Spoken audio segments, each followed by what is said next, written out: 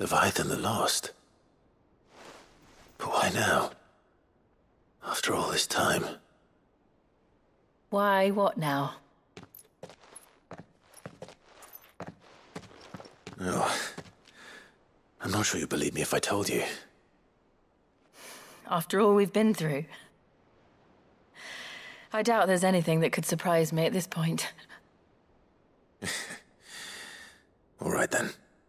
Rouse Joshua and meet me in the mess. We'll talk there.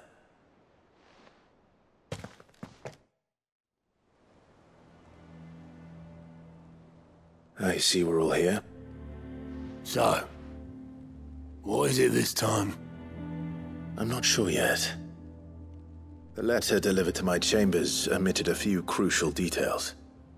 Do we know its provenance? That was one of the details it omitted. But whoever the sender was, it seems the dame held them in high enough regard to point them in our direction. The dame? Well, she's not one to waste our time. It must be important. Important might be an understatement.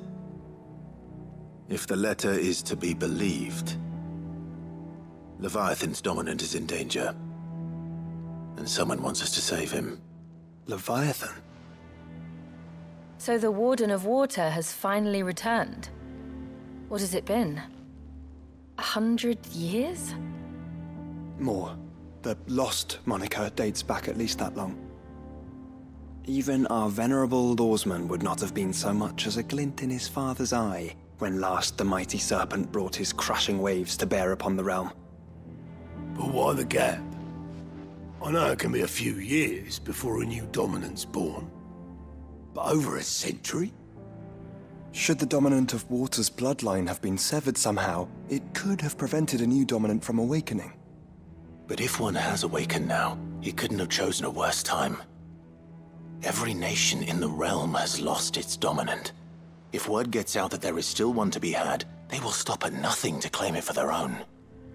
And the twins will be at war again, just when humanity most needs to come together. Did the letter say anything else? Only that if I wish to know more, we must meet in person. And that the Veil can arrange a meeting.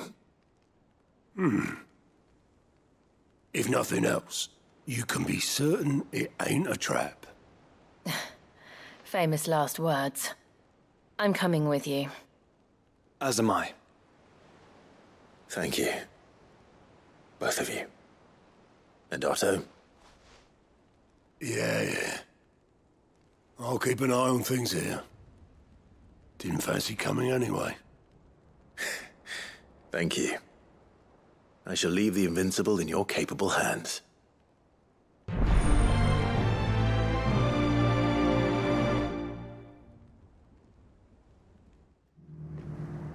I'm looking for a Layla. You found one. So, will your friends be joining in? Or just watching? We're not here for your services. We simply want to talk. What you do with your time is up to you. The price is still the same.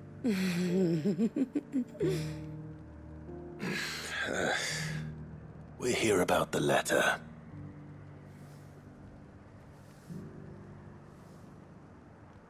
Oh, sorry. I suppose you'll be wanting to know who wrote it then. Among other things. Look, I'm just the messenger here.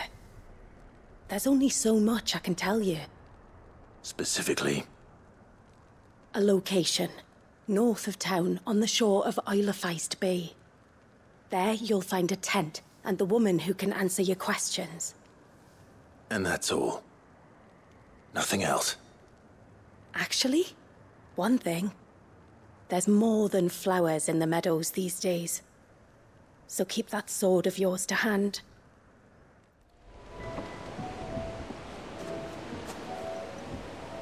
The embers are still warm. So you're Sid.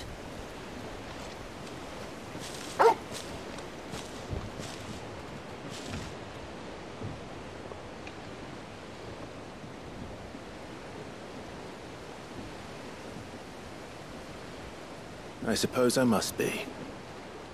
Which means you have me at a disadvantage. Apologies. I am Shula, tributary of Mysidia, final haven of the Moats of Water. The Moats of Water. The very tribe into which it was believed Leviathan's dominant was born. A people notable for their sapphire eyes and ivory hair.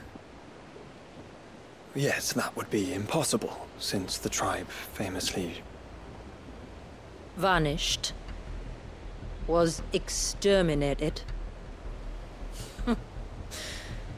Despite the best efforts of both church and state, we are still very much alive. Though we've managed to keep that fact hidden from good Grieger's faithful for over a century. Along with Leviathan's dominant.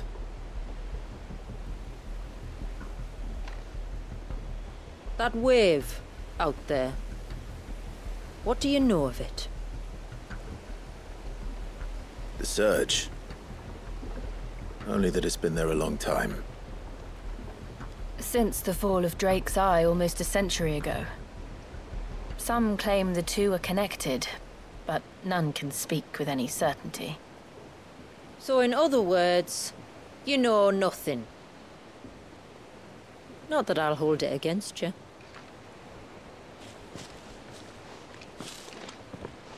The wave was raised by Leviathan in an act of rage.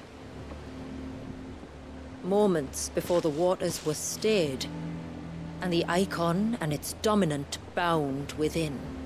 And you want us to... rescue him. Yes. You see, a little bird told me about a certain outlaw with a singular knack for putting unruly dominants in their place. And ours is about as unruly as they get. For years, we've searched for someone who could hold their own against an icon. Someone just like you. So what do you say? Will you help us? What exactly did your dominant do to warrant this punishment? What did he do? He committed the greatest crime one of his kind can. He was born.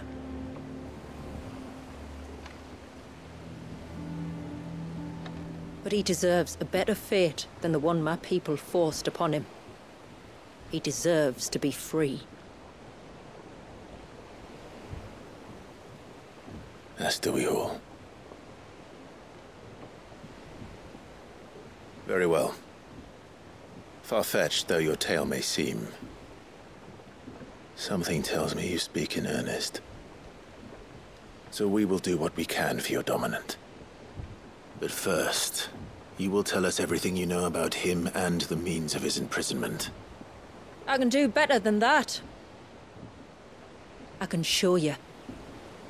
Care to take a trip across the bay? My people await you there. Lead the way.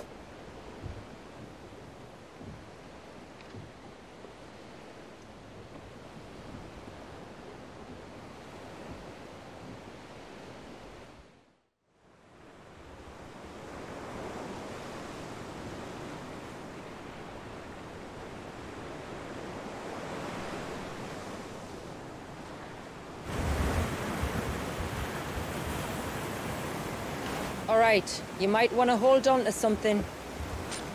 We're coming up on the wall, and passing through can take a bit of getting used to. I don't see any wall. Of course you don't. That's the point.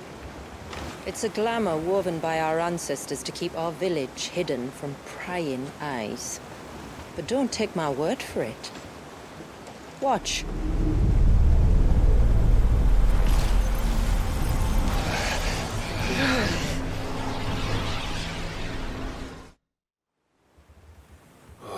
That was worse than a slug of Bacchus wine.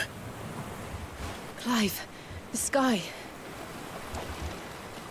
It's blue, but how is that possible? You do know what a glamour is, don't you? Ours just happens to work both ways, and a good thing too. I wouldn't fancy staring at those sickly clouds every day.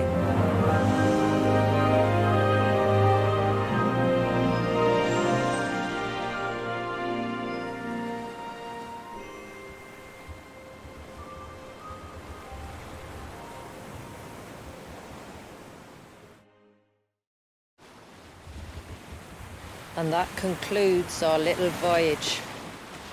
We're here.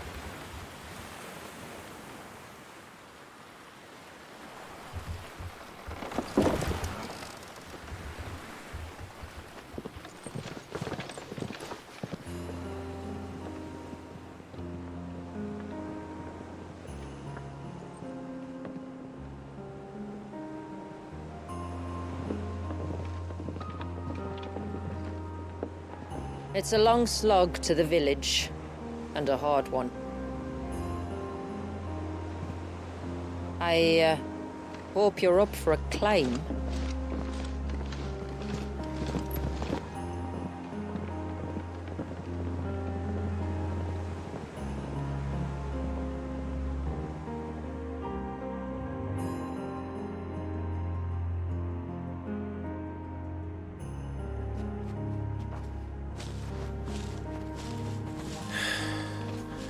Finally. What? You didn't think we'd arrived, did you? The village isn't up here. It's on the other side of the mountain. Of course it is. Few have ever set eyes on what I'm about to show you. Just so you know. This is not what I expected. Welcome, my friends, to Mysidia.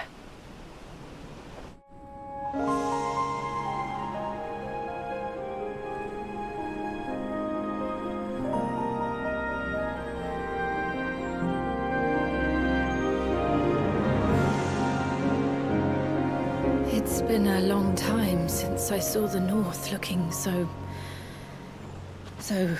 Alive.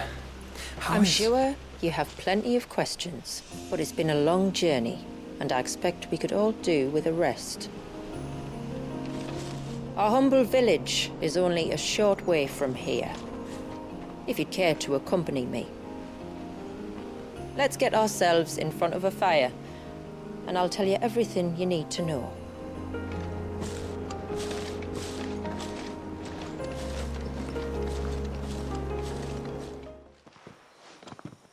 On evening tides. Does morning's light return? Open the gates! The tributary is home!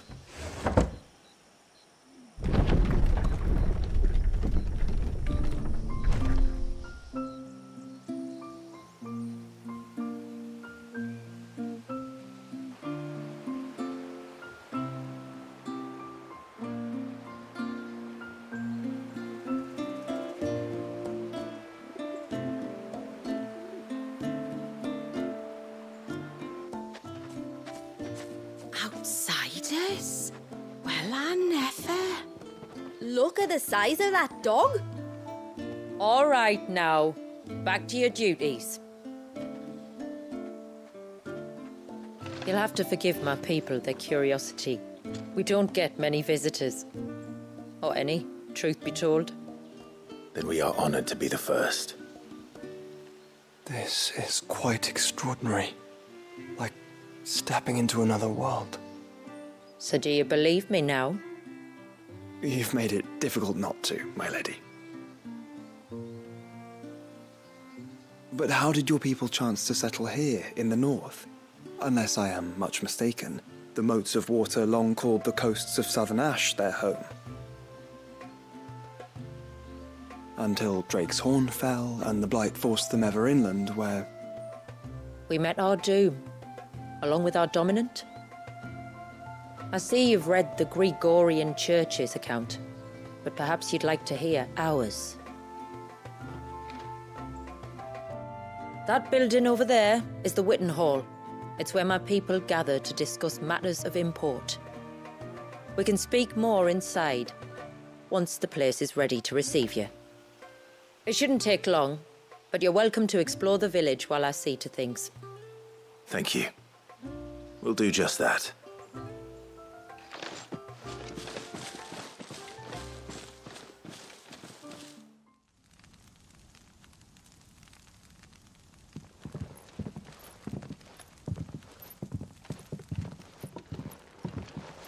So what do you think of our little haven in the woods?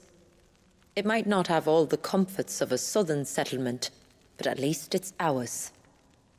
And there's a lot to be said for that. It can't have been easy keeping this place a secret. Not easy, no. We've dedicated our lives to maintaining the glamour that conceals us. Us and Walyas.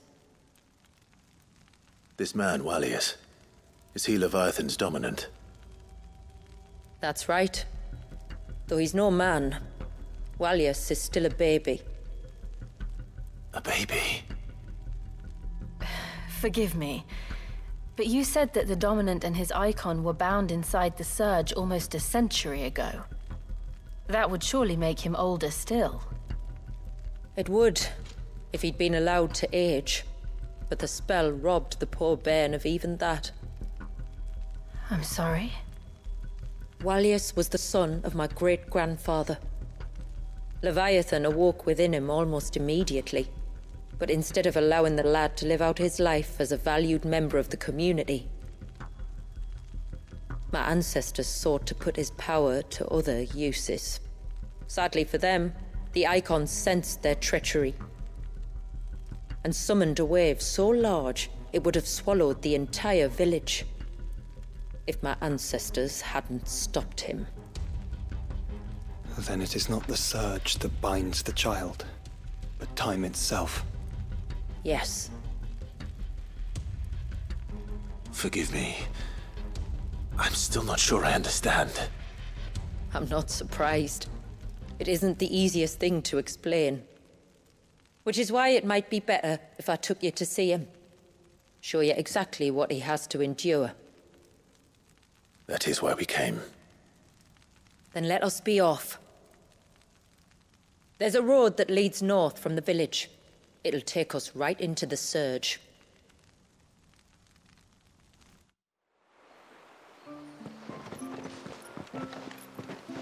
Are you bound for the Wave tributary? We are, Delina. Have you spread the word about our guests? I have. Everyone knows to treat them as family. You shouldn't have any trouble now, but just in case, I would have you accept this symbol of our people.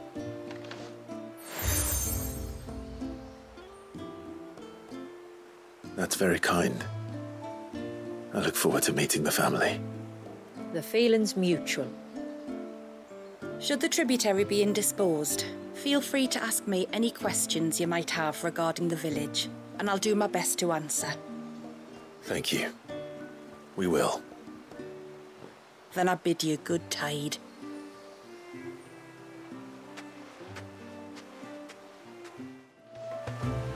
You are Sid, aren't you? The man the tributary told us about? I wonder if you could help me. With what exactly? Oh, nothing too troublesome. Do you know my husband, Pavat? He's the village smith, among other things. Anyway, his name day's not far off, and I wanted to make a gift for him. He's a craftsman, you see, and he's been fretting about running low on the flowers he uses for dye making, so I wondered if you might collect some for me and give them to him. Would this gift not be better coming from you? Perhaps, but it can't, for reasons I can't go into. Please, I know it sounds daft, but I'd be ever so grateful.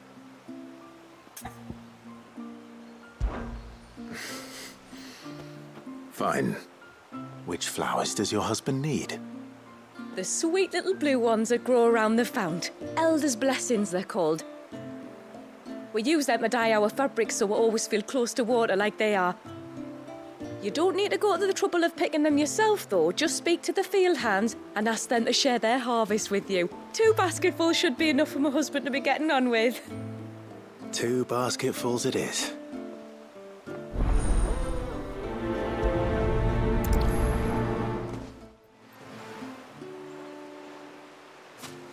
Ah, welcome to Haven, friend. Thank you. Forgive my presumptuousness, but the smith's wife has asked me to make her husband a present of some elder's blessings.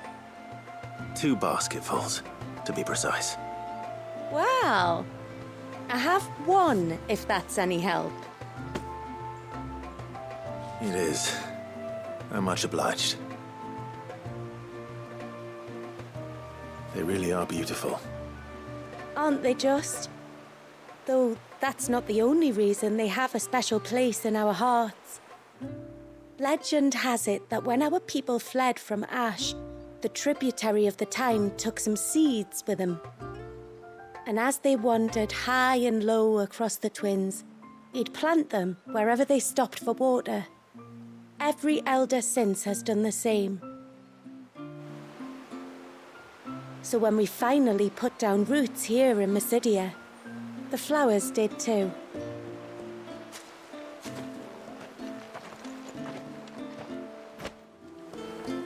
Excuse me. I wonder, might you be able to spare a basket of Elder's blessings? Pavard's wife tasked me with collecting some for her husband, and suggested that I speak to you. Ah. Werda wants you to bless her better half with the fruits of our labour, does she? Go on then. Give the old fool something to squirm about. I'm sorry. Ah, don't worry about it. An old fool Pavard may be, but if you come bearing gifts, he's not fool enough to turn you away. I'm glad to hear it. Thank you.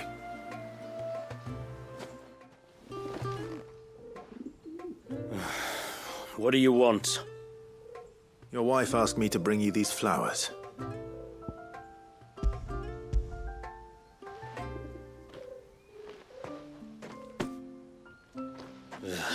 That woman.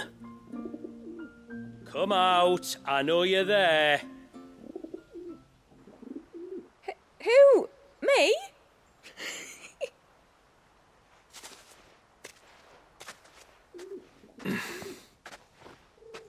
Would either of you care to explain what's going on? I'm sorry. I didn't mean to deceive you. It's just, my husband can be a bit standoffish at times, and I thought this might be a good way for the two of you to get acquainted.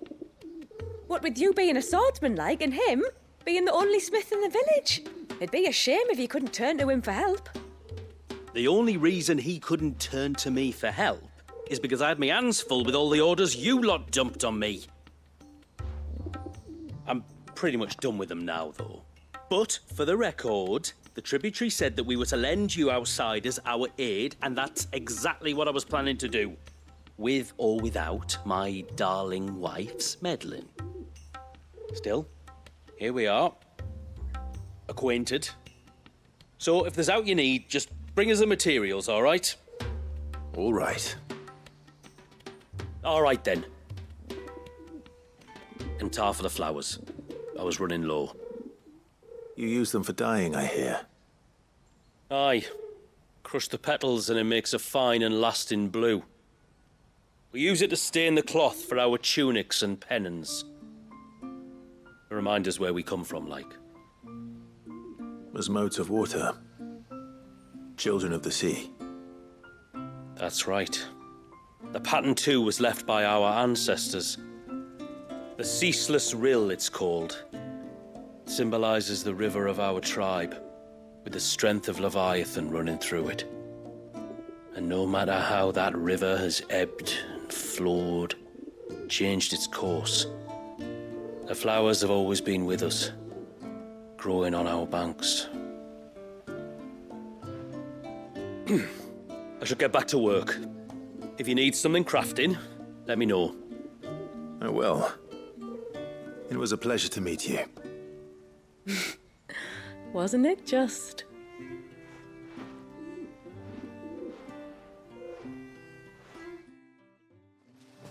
Where in the blue Oh, I'll have her hide when she gets back. Oh, sorry. I was leagues away. How can I help you? If you're after something from the storehouse, it's actually my wife you'll want to talk to. She will have to charge you for the goods, though. Not that we'd fleece you or anything. It's just, you know, needs must. I understand. Saying that, she might not be able to get anything down for you for a bit. Ah, right. She's got her hands full with the inventory, you see. It should have been my daughter's job, really, but the willful little Rills decided to make herself scarce. The heavens only know where that girl's got to. If you'd like me to keep an eye out for her. Oh, no. I couldn't ask that of an outsider. Could I? You wouldn't mind? Of course not. She won't have gone far, will she? I hope not. But I've scoured the entire village for her and come up empty-handed. Can't help thinking she might have gone on another one of her little adventures. Ah, a free spirit, is she? Aye, that she is. Can't get her to sit still, especially once you heard you lot were on your way. Outsiders! You should have seen her little eyes light up. Oh, if she wanted to watch you arrive, she'd have made for the low gate where you first came in. The guard there might have spotted her. Maybe you could ask him. Ruka, her name is. All right. I'll let you know if I find her. Try not to worry.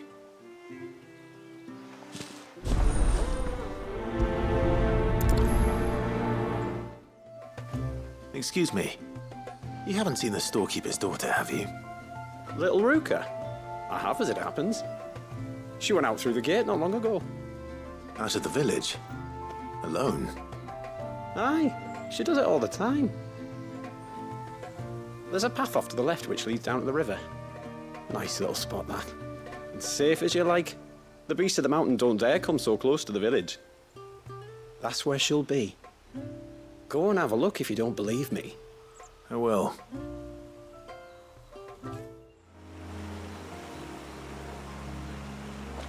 It's you! I've been looking everywhere for you. You must be Ruka. You know my name? Can you lot read minds? Your father asked me to keep an eye out for you. You left without telling him where you were going. He was worried. But I went to look for you.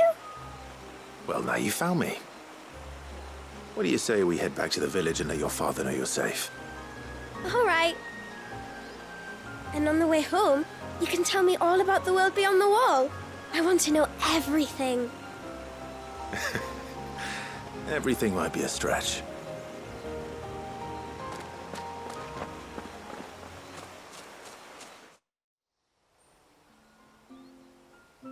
Thank you for bringing her home. And sorry for the trouble. Oh, no. It was a pleasure. Daddy, did you know that there are villages 10 times as big as Haven in the outside world? 10 times! Cities, they call them. And in these cities, they have great big walls and towers and castles. Oh, to think I was worried. You can tell me all about the outside world later, Sweet Pea. Now go and help your mum with the stores. All right.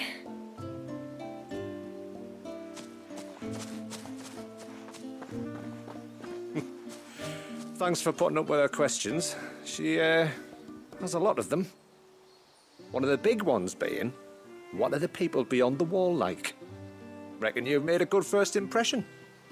Are we the only ones she's ever met? That you are. The rest of the world can't know we're here, so we'll have to be very careful who we're letting in and out.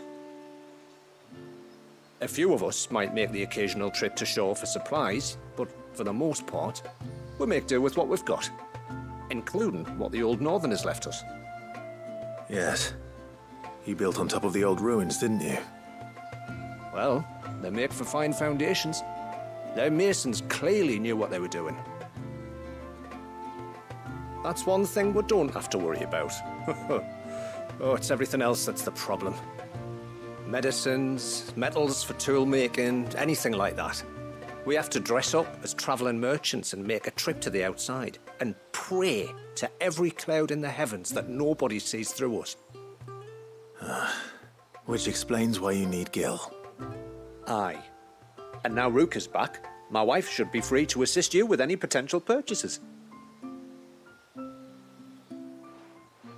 So please, do make good use of our stores, because we fully intend to make good use of your coin. I'll be sure to keep my purse strings loose. Thanks for bringing me daughter back. I don't grudge her looking for adventure, but she's got to pull her weight like the rest of us. Anyway, now we've got the inventory done, I can attend to my own tasks, like seeing to our visitors' needs. So, was the route you wanted?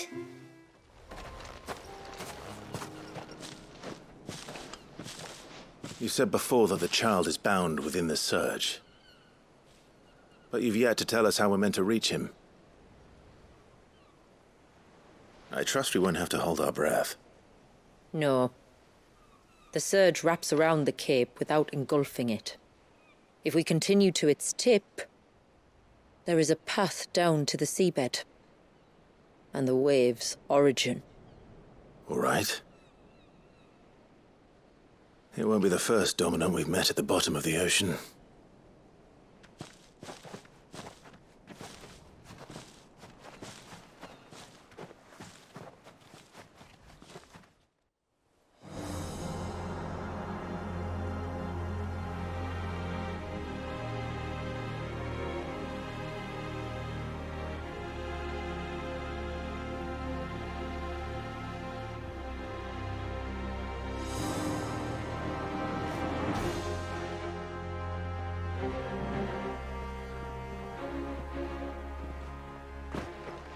It's not much further now.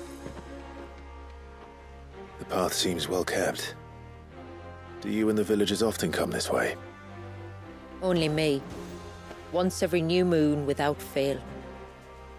It is my duty both as village elder and Walius's descendant. But surely no one blames you for what happened. Why should you bear the responsibility alone? You misunderstand. I do it because I want to show him that he isn't alone, and that there are still some of us who would see an end to his suffering. Suffering you will soon witness with your own eyes.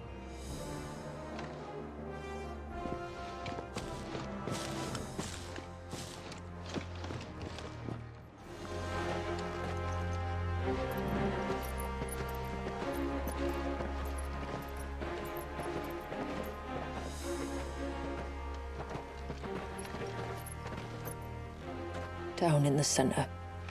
Follow me.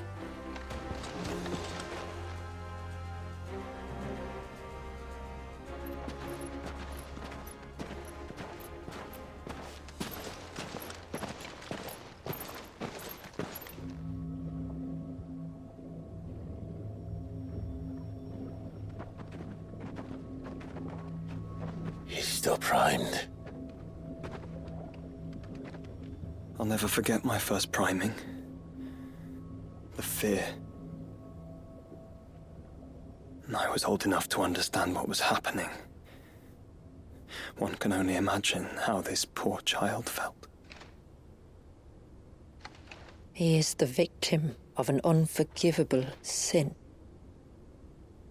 committed by people who saw him as nothing but a means to an end. He must be so frightened. Then I'll ease his burden. You don't mean? I'm not going to hurt him. Contrary to the tales, I don't go around killing dominants for no reason. What if I told you there was a way to remove Walius's icon? I tell you, you were a madman. It's hard to believe, I know. But it can be done. Though, it isn't without its risks. Part of the icon remains no matter what. So, it might still come to violence. I don't know. It depends on the dominant. I've seen things end well, and I've seen things spiral out of control. But I do know one thing. If we turn our backs on this child, there will be no end to his suffering. And I think that a worse fate than the alternative. Don't you?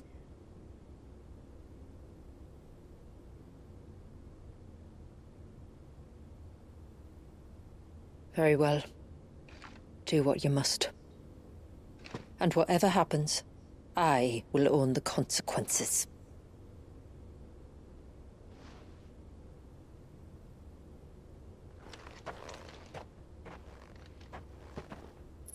Don't be afraid, little one. Let me bear the weight.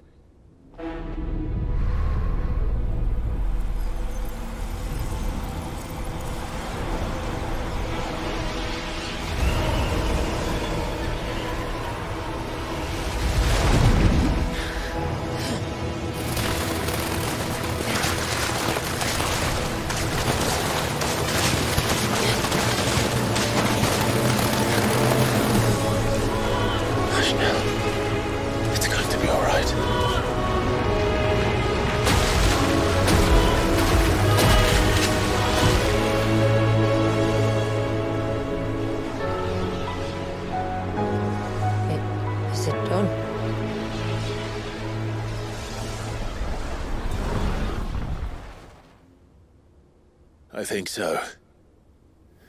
I can feel the icon inside me. But something's wrong.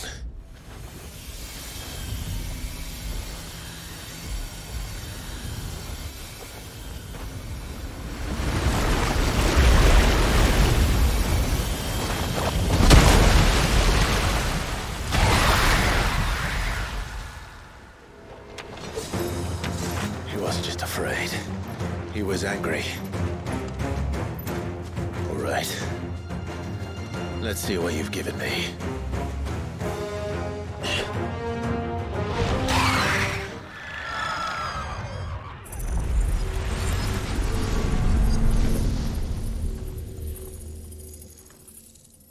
Is everyone all right?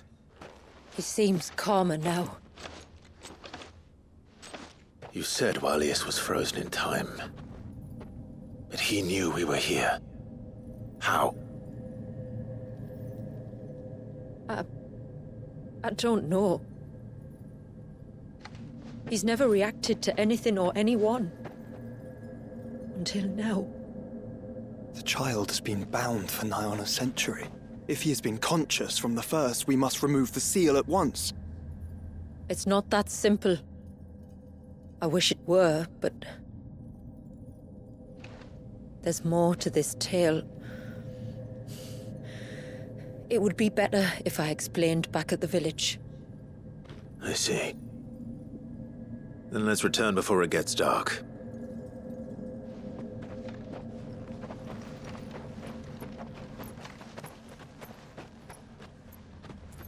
I'm sorry, Walius. I will make this right.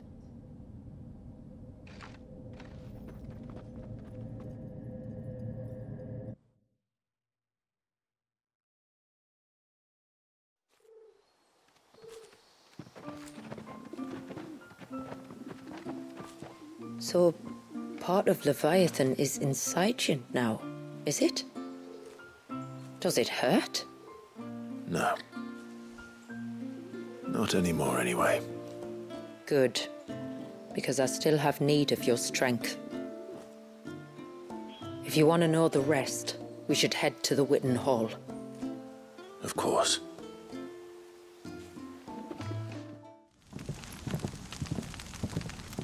To understand the spell which binds Walius, you must first know who we are, and what drove my forebears to commit such an atrocity.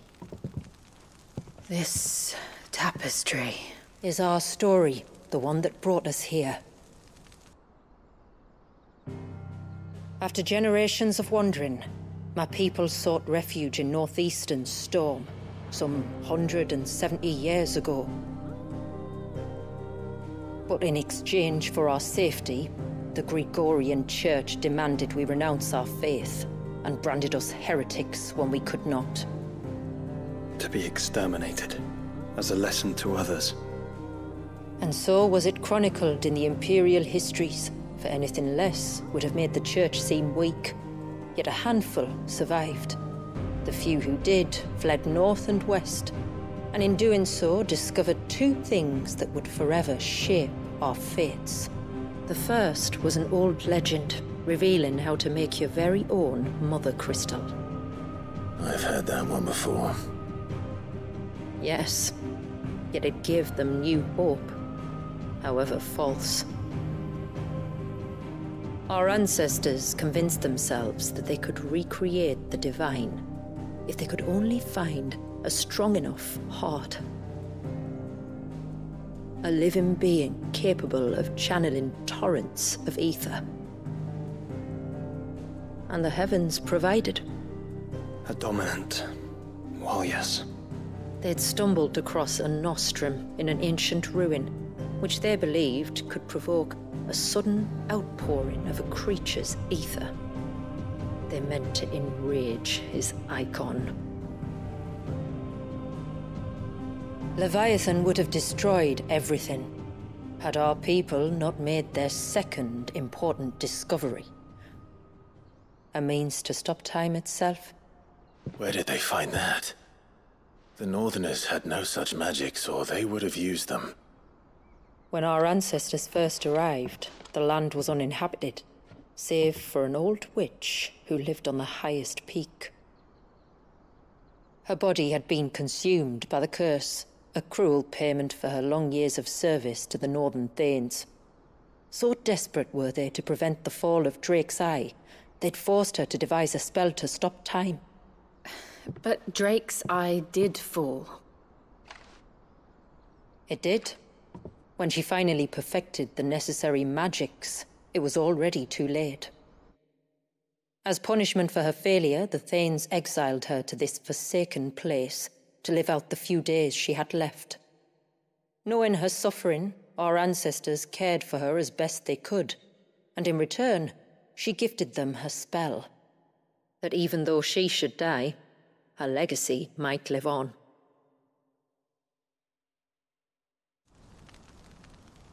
So armed with both the knowledge of the ancients and the secrets of time, our ancestors settled upon an ambitious plan.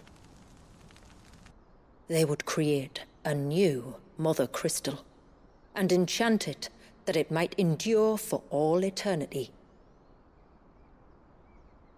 Thus would our people's wandering, our suffering, finally end, and prosperity visit us once more. And all it would require was the sacrifice of a single child. A small price to pay, or so they believed. Another victim of man's blind reliance on the Mother Crystals. So we know the seal source. How do we break it and restore the flow of time? Do you recall the dome of light on top of the cliffs to the west? Inside lie the ruins of an old temple. It was there that the witch built the Vare, a conduit of sorts that channels her remaining ether into the Surge. But it's been a long time since anyone set foot in the place. And now, there are others who claim it as their own. Then we shall go prepared for a fight. That said, it may be best if one of us stays behind. You think the village could be in danger? We saw the ether flow from Wallius in all directions, but only encountered a single familiar. There will be more. And should even one make its way here, I doubt the walls could hold it back for long. Then I shall stay. The Phoenix will see your people safe, tributary. You have my thanks. Very well. We should depart at once. I fear time may no longer be a luxury we can afford. Just try to breathe. That's it. Is everything all right? Ah, you're the outsider. I'm Fannet, healer by trade. And this is Talor, one of my patients. He took ill not long after you arrived. Nothing too serious, I hope. I hope so too, but... But? This affliction, it's like nothing I've ever seen before. He complains of feeling chilled to the bone, but there's no fever to go with it. And my most powerful antalgic hasn't done a thing to ease the pain in his chest. I'm starting to wonder if his condition might require a different kind of treatment altogether. Shula said that you were here to help us. You couldn't help me, could you? I'd be happy to. If I can. You can, don't worry.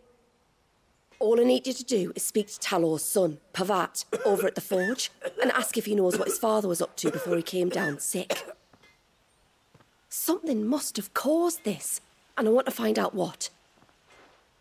The trouble is, Talor's too weak to speak, and I can't leave his side for long. So while you talk to Pavat, I'll pay his wife word a quick visit, just in case she knows anything. All right.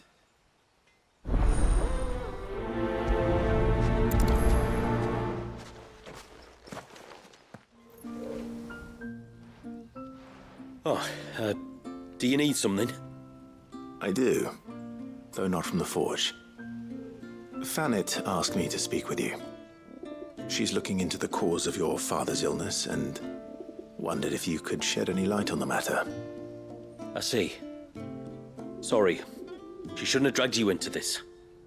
It's no trouble, really. Tell me, did your father do anything out of the ordinary before he fell ill? Not that I know of. But then I hardly see him. He's always out and about, like. Well, at least he was.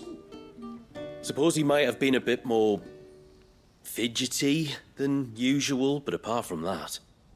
When you say out and about, where does he usually go? Just round the village. Wanders over to Blazier's place most days. He's a fisher who lives on the other side of the fount. They're old friends. Maybe he knows something I don't. Maybe. I'll go and speak with him.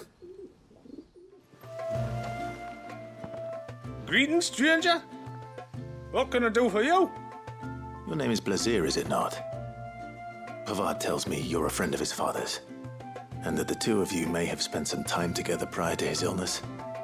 His illness? Talor's never been ill a day in his life. I don't know why he'd start now.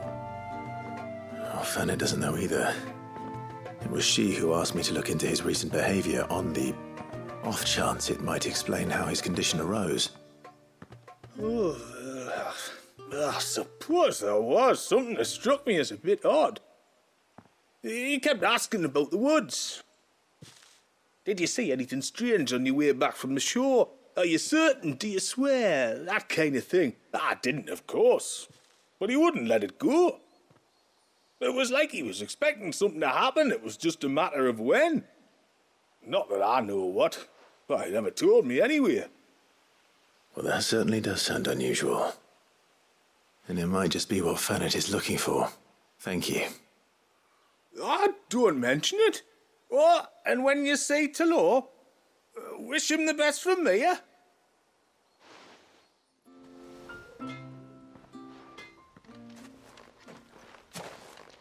I spoke with Werder, but she couldn't tell me anything. Did you have any better luck? Nothing conclusive. But there was one thing.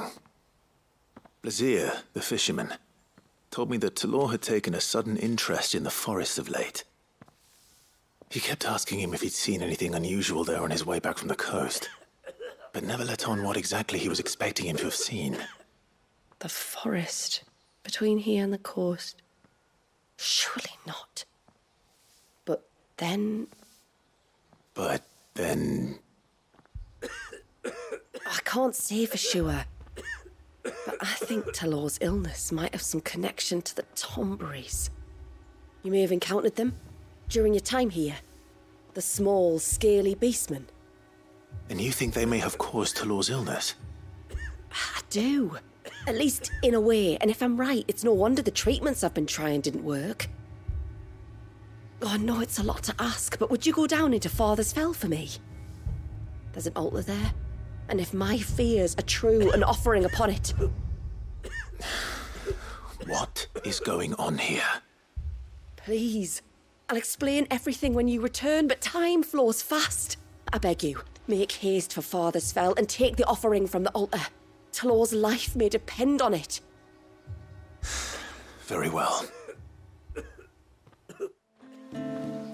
Ty, take me, what am I gonna do?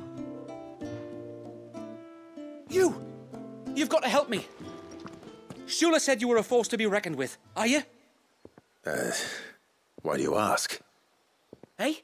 Oh, sorry. I should explain. My name's Kitav. I'm worried about a friend of mine. He went into the forest and he hasn't come back. Would you help me find him? I can try. Tell me what I need to know.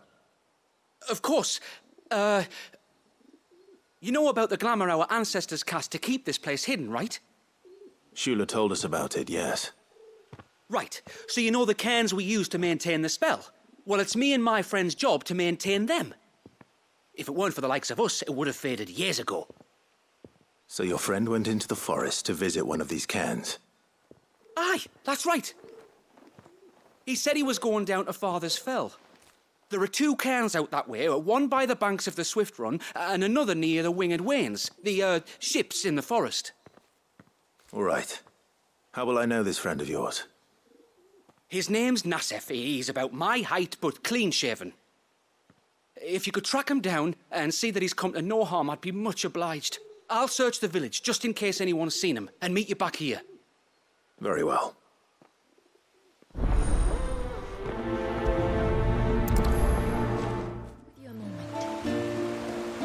There is a matter with which I would beg your aid. Of course, what is it? Please, not so loud. Something serious, then? Yes. I think we might have company. I was passing by the low gate when I saw a figure moving among the trees up on the cloak. At first, I thought it must have been you or your brother, so I didn't say anything, but the more I think about it, the more certain I am that the figure looked familiar. And you're sure it wasn't one of the other villagers? Positive. I think it was someone from outside the wall who has found his way inside. Of course, it could just be my imagination playing tricks on me. I only caught a fleeting glimpse, and it might have been you or your brother. But if it is who I think it is, we cannot allow him to leave now that he knows we're here. Would you go and see? Oh, he won't try to hurt you, believe me. Given what lurks in the forest, the only one likely to get hurt is him. Very well. Whether the man you saw is who you believe him to be or not, we need to know. It may yet be someone else entirely. Someone who means your people, or my people, harm. Perhaps. Just promise me that if you do find someone up there... Don't worry. I won't draw my sword unless I need to. Thank you. Yamila, this man you saw, might he be the customer you told me of? I fear so. The customer? I'll explain later. Come on.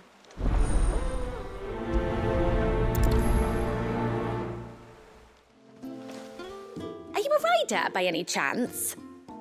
I am. What gave me away? Oh, I can smell it on you. The scent of the stables. And not just any stables. Something tells me you've never been one to ride half-starved birds with chine gall and wet beak. If I had a guess, I'd say your bird eats only the finest greens and has her feathers groomed twice a day with a curl hairbrush. Nothing but the best for my ambrosia. Ambrosia, eh? Pretty name. What's she like? Well, she's tall and strong, and her feathers are as white as snow. You're joking. You've got a white chocobo. I have, yes. I suppose they are rather rare. This I've got to see. Can you bring her here?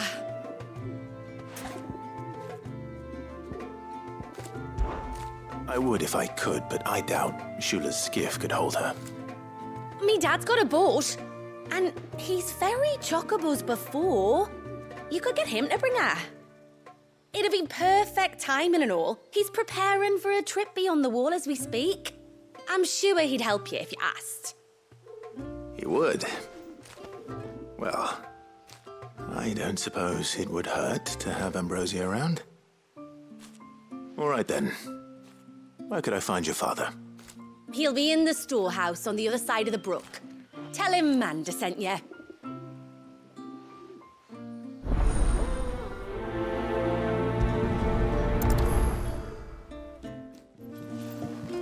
You one of the outsiders, then? I am. Shula invited me. Are you Manda's father? I am. Got you running errands for her already, has she? She's asked to see my chocobo, but I'd need your help and your boat to bring her here. Or you could just say no. Honestly, that girl and her birds, she'll be growing feathers soon enough. Well, truth be told, I didn't take the idea seriously at first. But thinking about it, it would make it easier to get around if I had Ambrosia here. Can you help? Well, if you're sure that's what you want. The tributary says we're to treat you lot as we would each other. So, if you need me to ferry your bird over, then that's what I'll do. Still, they don't take the water easily.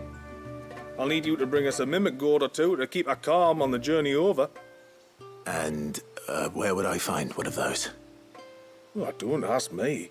It's been years since I last brought a chocobo across the bay, and I'm told the world's changed a fair bit since then.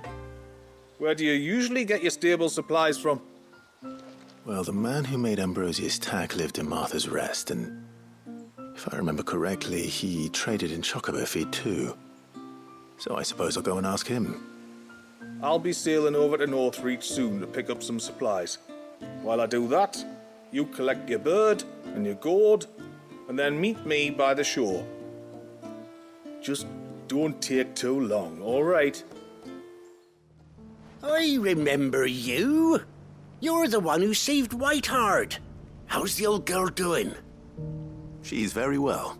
Thank you. Oh, don't thank me. You're the one who saved her. Anyway, what brings you to the rest today? I was hoping to purchase a mimit gourd. And I thought you might be able to tell me where I could find one. Oh, reckon I could do better than that. Just so happens, I've got a whole carload of the blasted things. Not a buyer in sight. Really? Aye, you'd be doing me a favour taking a few off my hands before they turn to mush. But just be on the lookout for wild birds, eh? Don't want them chasing after you like they did me. I will. And thank you. Oh, you're very welcome. Any friend of Whiteheart is a friend of mine. And in times like these, friends have got to stick together. We certainly do. Ah, there you are.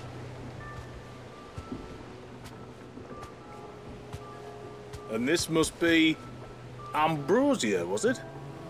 Oh, she's a real beauty, isn't she? I have the mimic gourd too. Here.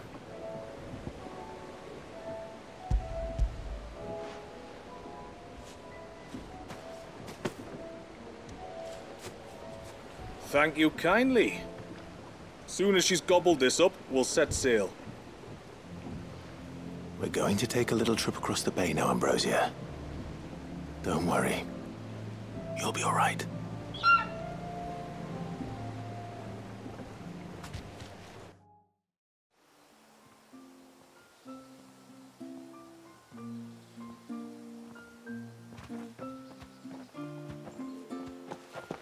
Well, we made it. You did and all? white as snow. You're beautiful, aren't you, girl? Brave, too. She was calm as you like on the journey over. The mimic gourd will have played its part, of course, but passing through the walls enough to spook most birds even then. Not this one, though. Ambrosia's been through a lot. I doubt there's much that could unnerve her now. Not with a beloved master by her side. No. It's you who looks after me, isn't it, girl? Anyway, thanks for bringing her here. I hope I can breed a bird like her someday. And if you and Ambrosia need ferrying back to Northreach, you only need say the word. Thank you. But I think we might explore Mysidia together.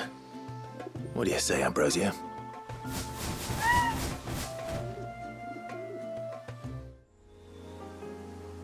A bottle. Breath of the Arbor. Perfume from Sunbrag. Looks expensive, too. Who's there? Stop!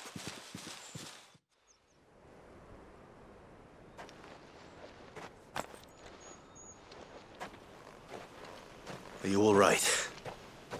I'm more than all right. I'm saved! Oh, I could kiss you! Maybe you should introduce yourself first. Hervey! I knew it was you. What are you doing here? I came to see you. Oh, my little canary, it's been so long. Thank you for saving him and sparing him. Who is he? Hervey, one of many clients from my employment beyond the wall. One of many clients? We spoke every night of our plans together. Whispered songs of love into each other's ears. And then you upped and vanished without so much as a word. I left you a note, didn't I? I told you I was sorry, but that we could never be together. That I could never abandon my family. And I told you not to look for me. How did you even find this place, anyway? The flame of your love was as a beacon in the night that guided me to you. Hervey.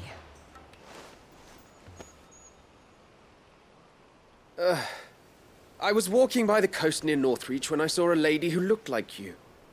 Eyes like the ocean. Hair like the driven snow. The next moment, she and her companions were jumping in a skiff and sailing out towards the wave.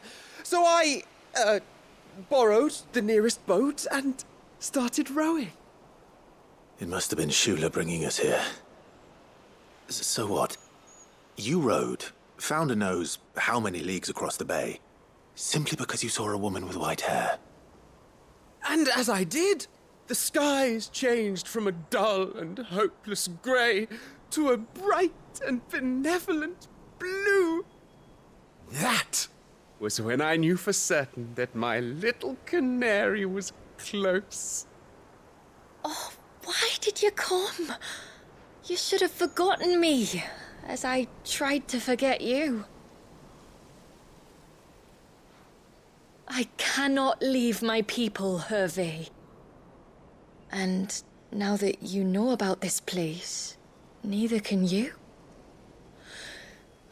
We must return to Haven and accept my family's judgment. I'm to meet your family. Oh, my little canary.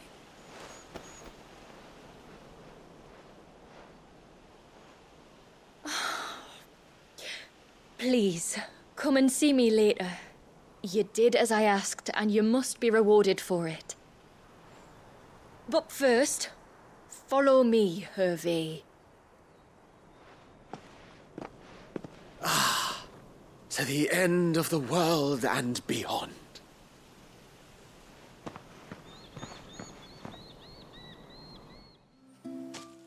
Forgive me. There's nothing to forgive. You two met at the Vale, I take it. When I worked there, yes. To earn the coin that my people need to survive. Though Mysidia is our sanctuary, there are certain necessities that it cannot provide. And for that reason, some of us seek employment beyond the wall. Yet few are the opportunities for followers of a strange faith in a strange land. And so you supported your family as best you could? I did. And I have never regretted it for a moment. I found a second family in the Vale. And in the Dame, a second mother.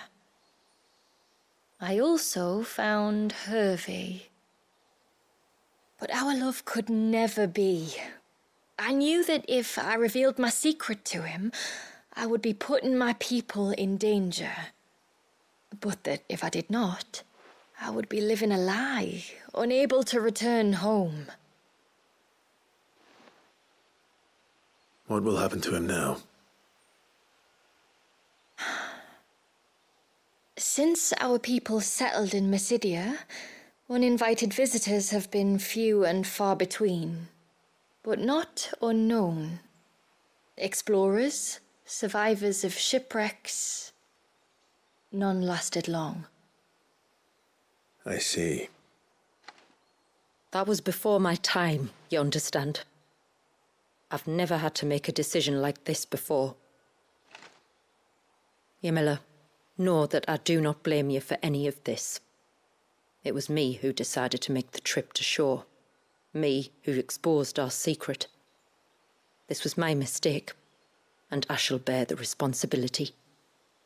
Thank you, tributary. I only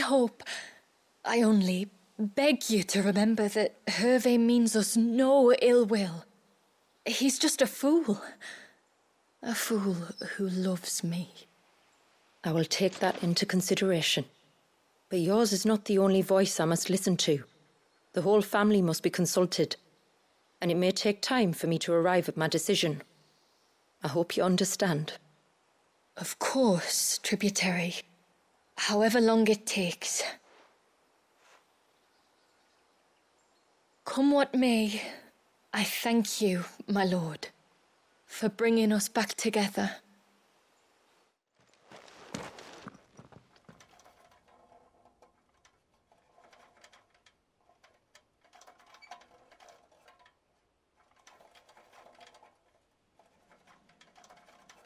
What are they up to?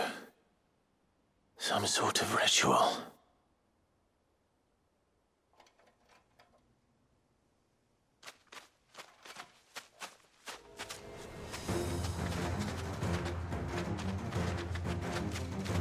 Sorry to disturb you.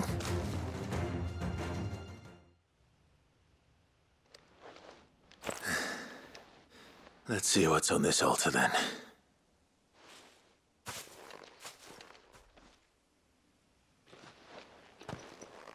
A silver chain.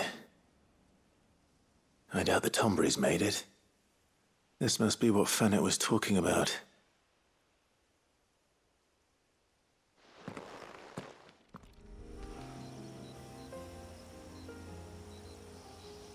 Well, here's the cairn.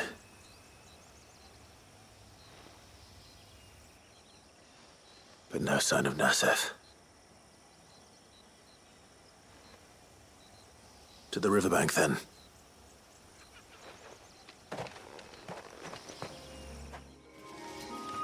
I'm looking for a man named Nasef. Aye, I know him. Takes care of the cans. Wait, you didn't think I was him, did you? Sorry, mate, I'm just out to gym myself a few ibexes. What do you want with the lad, anyway? His friend, Katav, asked me to look for him. Apparently he ventured out to work on one of these cairns, and didn't return. Well, that is a worry.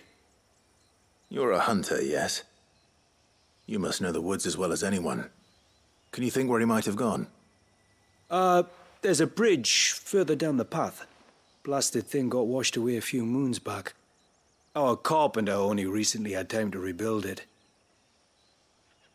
But if I remember rightly, there is another cairn on the far side.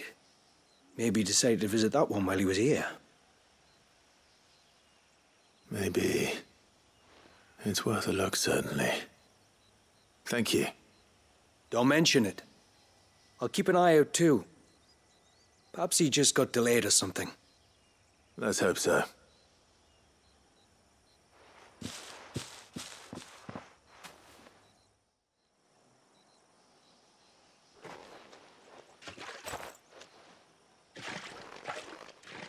Oh, thank you.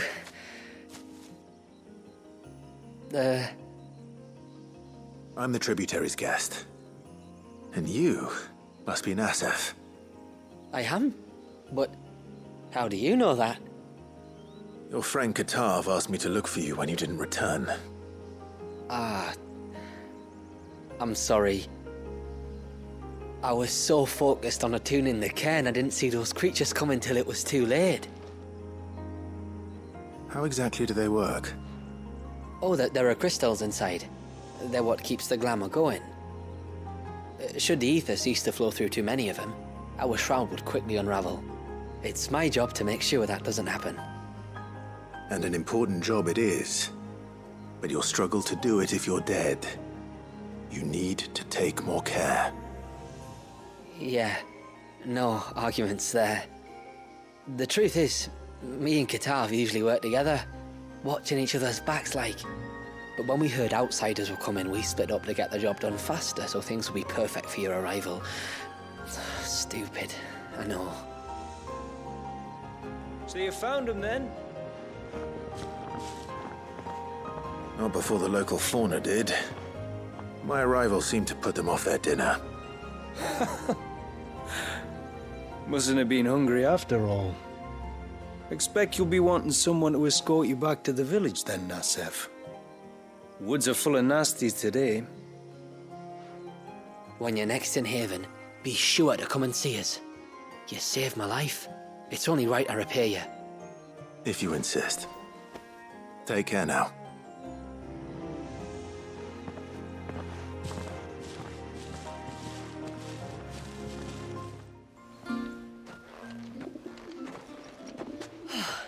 You're back. Well, did you find anything? I did. This silver chain. I knew it. Well, I'm still none the wiser. Forgive me. This chain. It's a Gregorian Maternoster. Worn by men of the faith. What's it doing here? And why would the Tomberries be praying to it? To understand that, you need to understand what the Tomberries are. They feed on hatred and suffering. And some say that if you render them an offering, some token of grievance against your fellow man, they will put a curse upon him.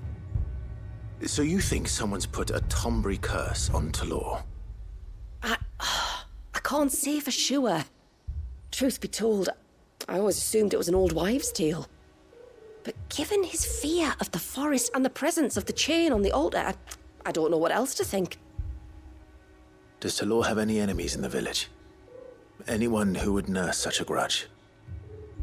No, I believe the one who left the chain at the altar was Talor himself. I beg your pardon? But there's more to the tale, you see. It's said that if you attempt to curse a soul that has returned to the sea already, your ire has nowhere to go but back to its source. You're saying he cursed himself? In trying to curse another, aye. When my father was younger, he was one of the few permitted to venture beyond the wall on trading expeditions. He told us that when he journeyed to Sandbreck, he'd wear that chain to disguise his true beliefs, lest Grieger's faithful turn their cudgels on him. Did they ever catch him in his deception? Might that explain the ill will he bears someone? Not that he ever told me. Come now. Let's not waste time speculating about Talor's past. We need to focus on the present, and that means finding a way to break the curse. All right. If there's anything I can do to help, let me know. Thank you. I shall. Aye, and thanks for going to all this trouble. Here, it's not much, but I want you to have this. We call it an adder stone. It's a gatherer's charm. Reacts to certain rare minerals we use in crafting. Makes them ring out like a bell, stuff you'd have no chance of spotting otherwise. If you find anything, see that you bring it back to me. I can make you some decent gear with it. If you're interested, like. I am, thank you. And I'll be sure to pay you a visit. Until then, I wish your father a swift recovery. Saw to it then. Thank you. Nassef told me everything. If you hadn't got there when you did. Oh, it doesn't bear thinking about. All that matters is that you're safe. Far be it from me to tell you how to do your jobs, but don't go alone again. Or if we have to, maybe we should think about casting the glamour on ourselves to keep the wildlife from spotting us. It'd take its toll, of course, but it'd beat letting the cairns fall and having to weave the entire spell from scratch. Imagine if we had to do that. I'd rather not. Would only succeed in adding 2 new piles of stone to the collection. Your bearers? That we are, thank the tides. The others can't attune to the crystals in the cairns the same way we can. I reckon this place would be doomed without us. So, you do this work for the good of your people? Not because... We're forced to. No. From what I've heard of the way things work on the outside, we were truly blessed that our rain fell here in Mysidia. Our people are few enough as it is. If we started turning on each other, kin against kin, over nothing but a stupid accident of birth, our days would be numbered. They would. Anyway, all's well that ends well, eh? Thanks to you, both of us lived to keep this place hidden another day.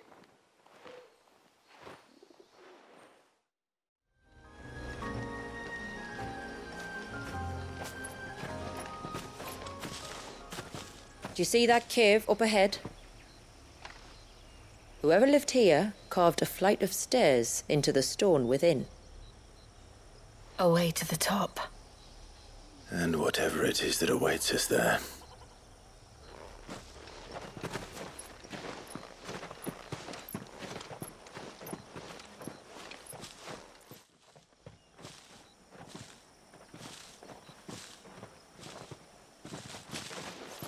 There.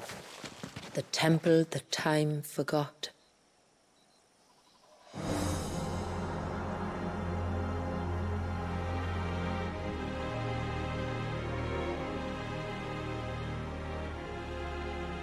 And the Varys inside? Yes. You can see the spell's path from the nave.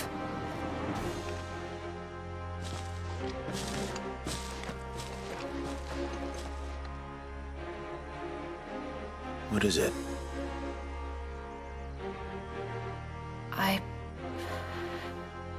I don't know. It's probably nothing.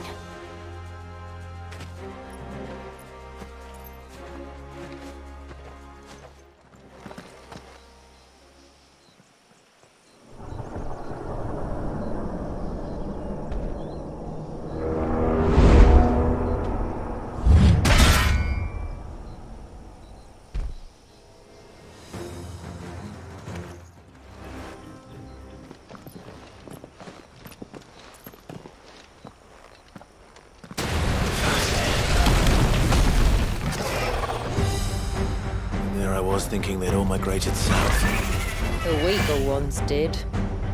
The weaker ones? Did you hear that, Sid?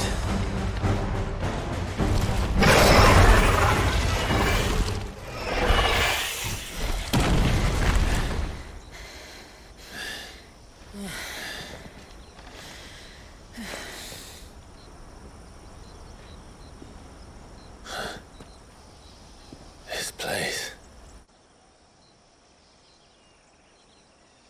It's frozen. Just like like the surge.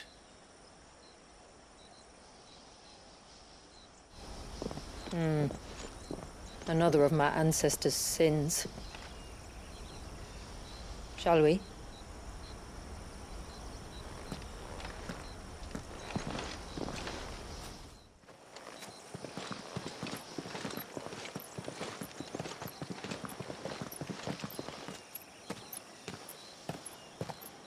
Shula, wait. Before we cross the threshold, I'd like to know a little more about how these magics work. I assume we'll be safe from their influence. We won't grind to a halt, if that's what you mean. The spell only affects the things that were present at the moment it was cast.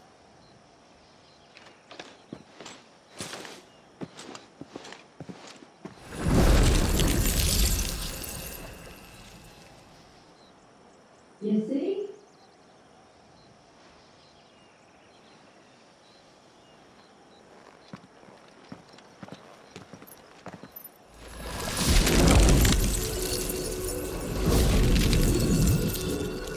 But if we can enter, that means other things can as well. Like the ones we saw on the way here. And worse, probably.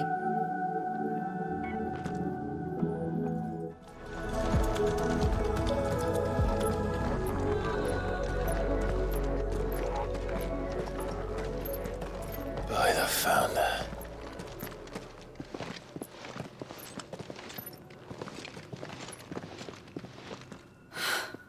It's just as I thought. Jill, does this ether not feel somehow? Familiar, yes. I sensed it the moment we arrived, though I wasn't sure until now. You can feel it too, can't you, Clive? She's calling us. You don't mean the witch?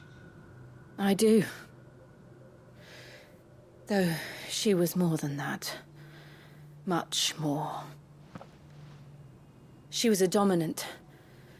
A dominant who once commanded the icon that now resides in both me and Clive.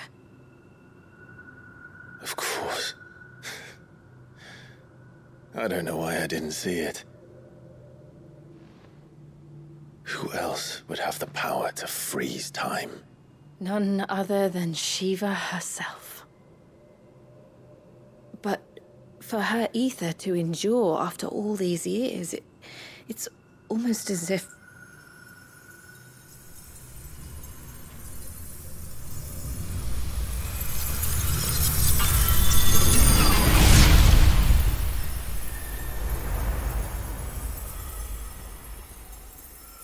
As if she shared it with another, just as Torgal shared in my ice.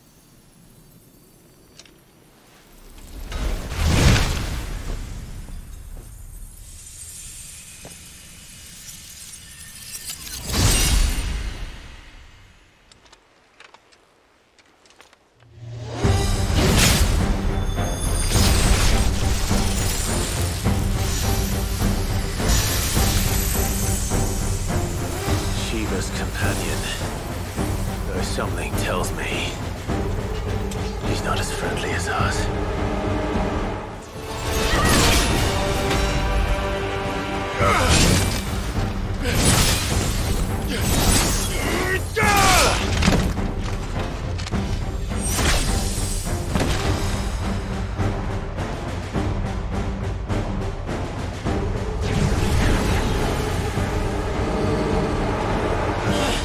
Why won't it yield?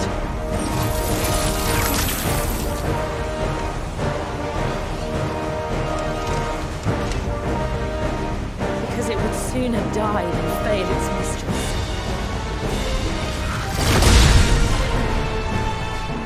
Then it leaves us no choice.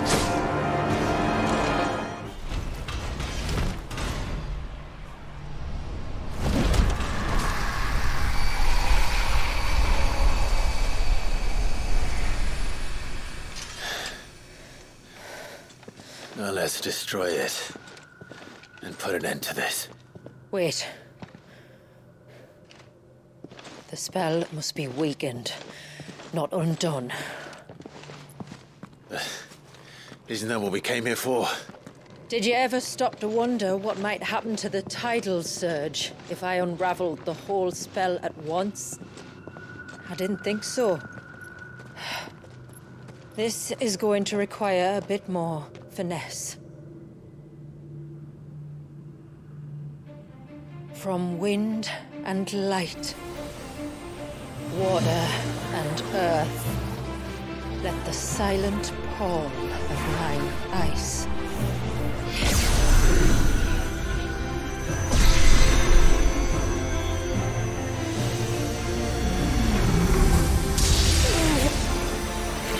There's too much ether.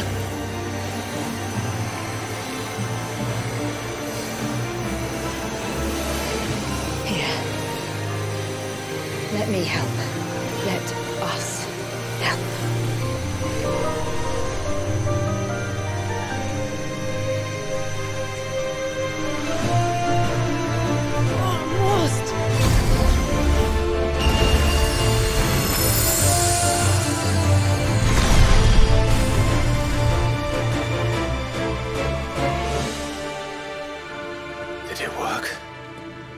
I think so. The thread connecting this place to the child should be broken. Meaning Walyas should finally be...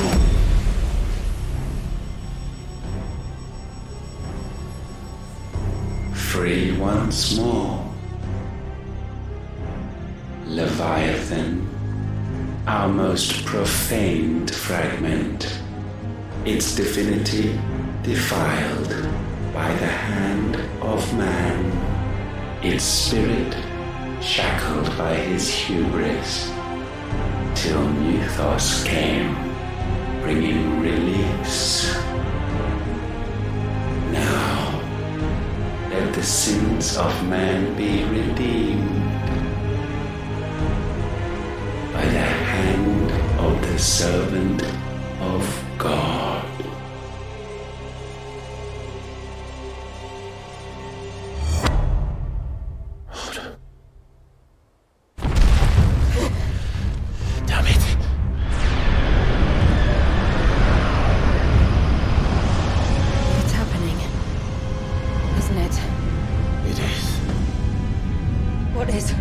What's going on? Precisely what we feared. Leviathan is out of control.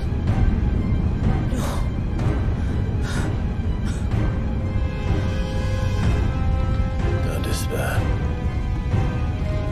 This isn't over yet. You should head back to the village and get everyone to higher ground. As for the rest,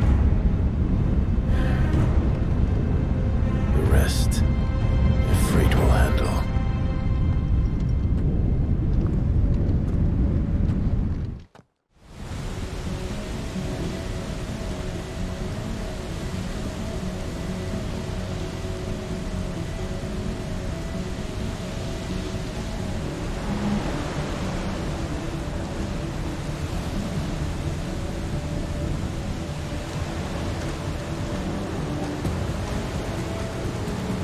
After 80 years of imprisonment, I'd be angry too. But I can't let it end like this, Walyas. It's time for you to come home.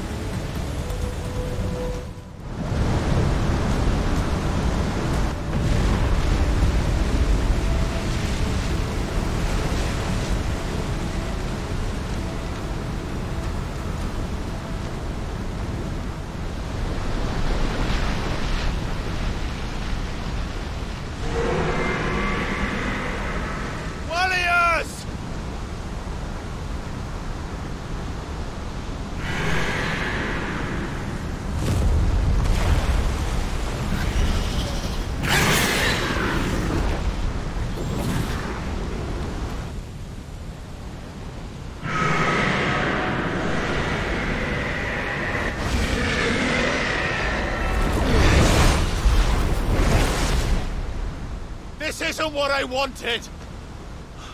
I only hope you can forgive me.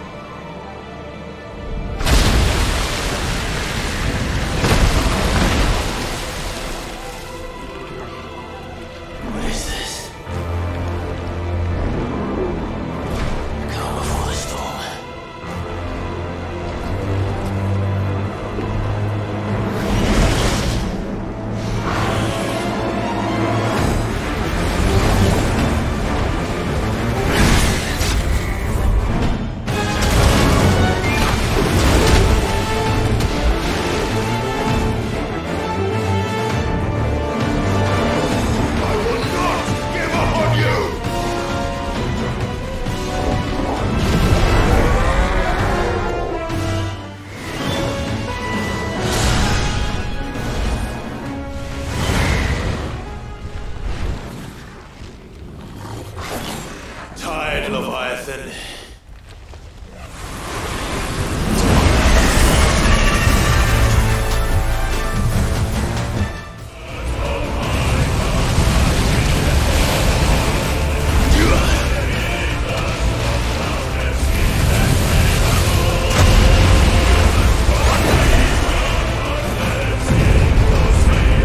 Well, you're just full of surprises, aren't you?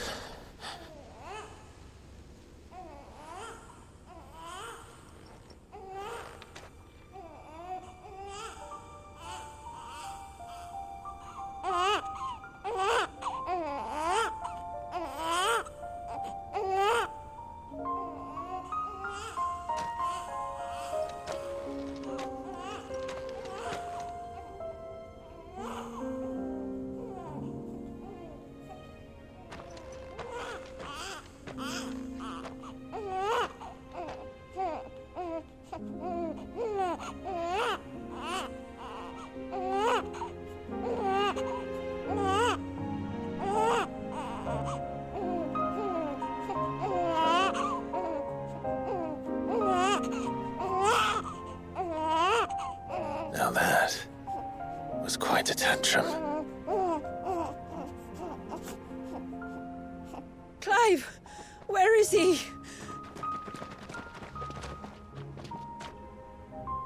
Well, yes.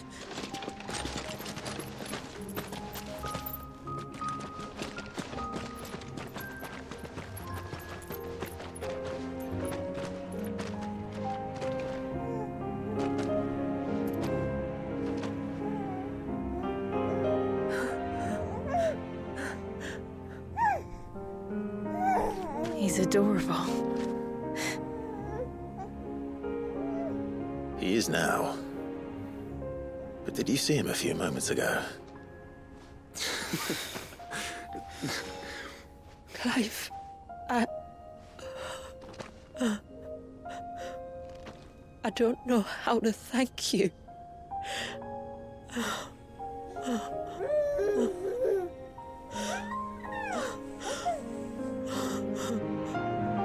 It's all right. We should find him a dry blanket, though. Wouldn't want the little monster catching a cold.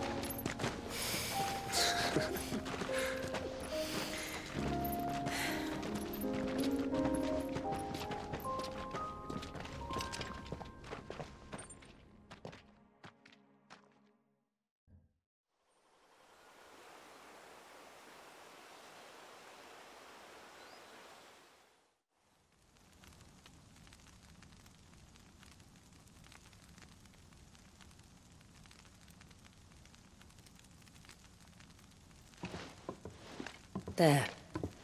He's finally asleep.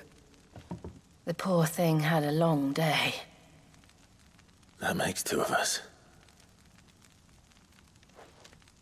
So, what happens now? Now?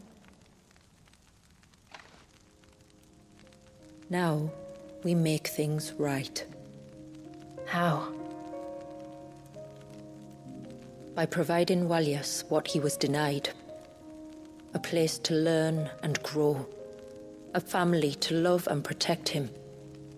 So that one day, when the wounds in his heart and mind have finally healed, he might decide for himself how he'd like to live the rest of his life. But until then, I'll stay by his side, come what may. Then he's a lucky boy. And not only because he'll have the best warrior this side of the belt to teach him the battle axe. She'll do her best. Shula, the beast that threatened your home is tamed. The empire that threatened your people toppled.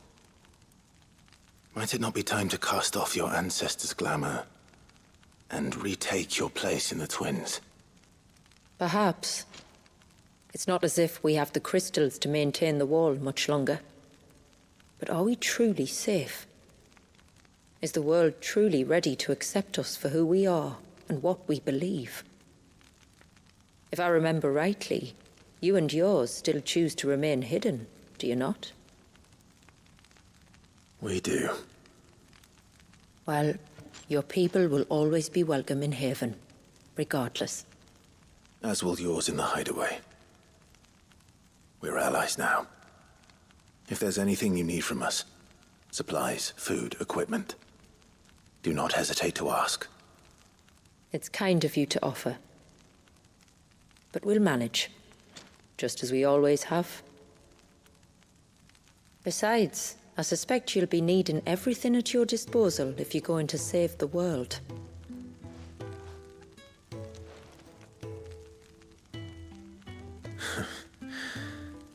I fear much of it is past saving.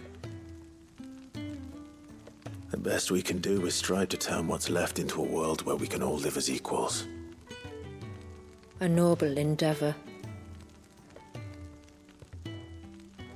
And there'll be a place in this world for us, will there? For Walyas? For everyone. I swear it. Then we shall be waiting. Until the tides bear you back to shore.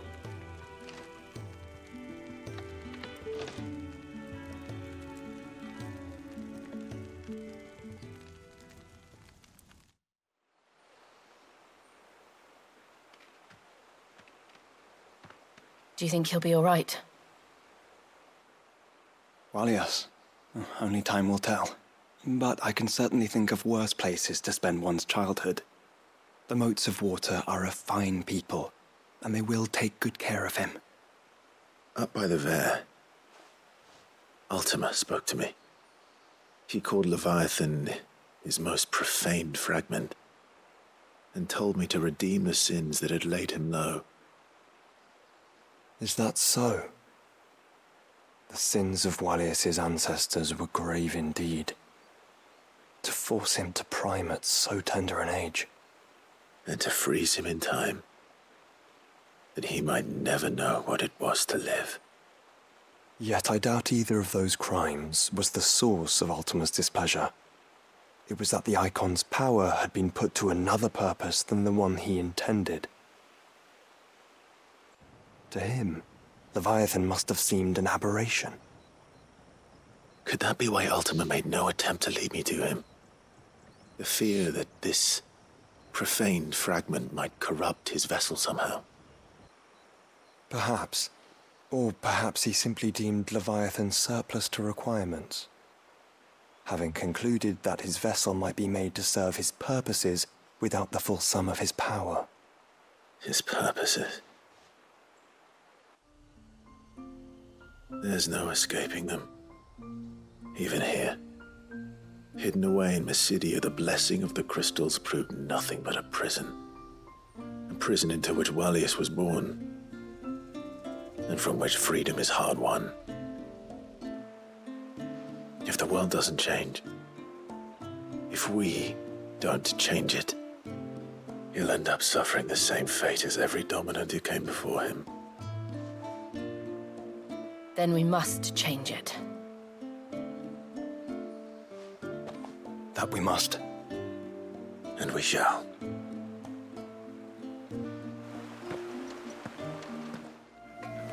I think I might have found a way to break Talor's curse.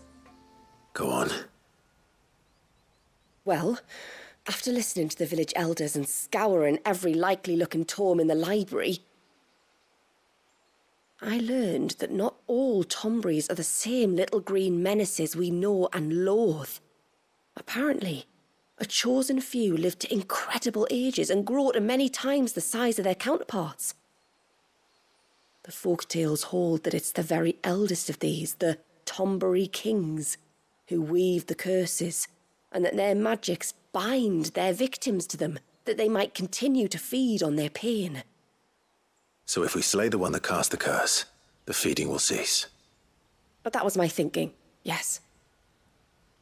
Though I doubt it'll be easy. These kings are not just bigger, they're stronger too. And if the tales are true, their followers will defend them to the death. It is a perilous proposition, in short, but it may also be Talor's only hope. What say you? I'll do it. Even if killing this king doesn't break the curse, Mysidia will be a safer place for its removal. Thank you. So then, where will I find it? That, alas, I do not know. It must have woven the curse at the altar in Father's Fell, but as to where it is now... Fanet! You were the one asking about Tonburies, right? Because there's a whole bloody army of them out on the cloak. What? But why would they stray so far? And why now? There's only one way to find out. I'll head up the mountain and see what's going on. Right. Thank you. And please, be careful.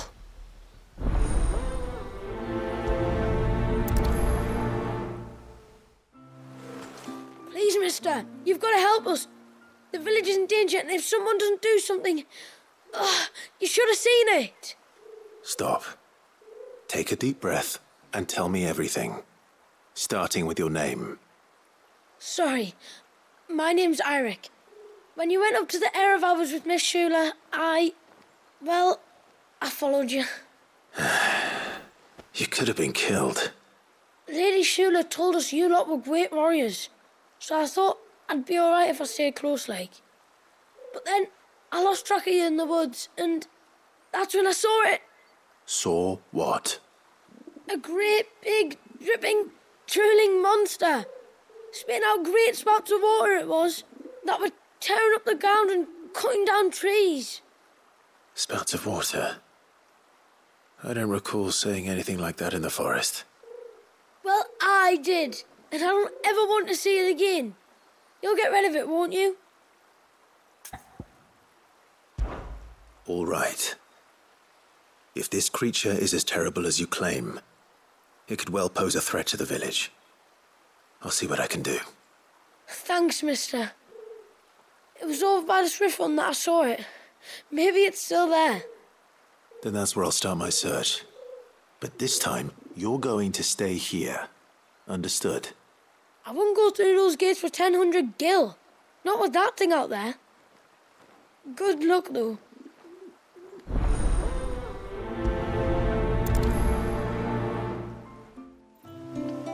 My lord, might I have a moment of your time? I would beg of you a service. Certainly. What is it? It's a long story.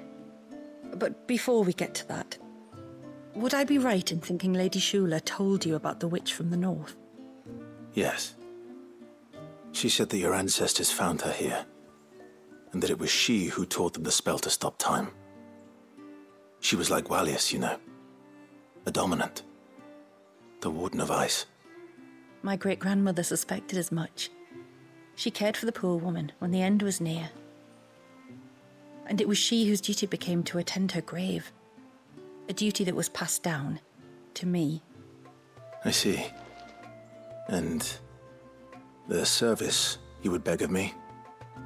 Well, until recently, the path to the grave had long been blocked by a fallen tree. But when our woodsmen finally found time to move it, we quickly realized it might have been better had they not. On trying to clear the rest of the path, you see, we discovered that a flock of bloodthirsty beasts had claimed the cliffs beyond. None of us was a match for them. But you, my lord, have proven your strength many times over. Would you drive them away for us? Of course. I'll see the path is made safe. Thank you, my lord. The grave is in a place called Witch Drop. To reach it, one must turn left at the Winged Wains, then follow the path around to the right, deep into the forest.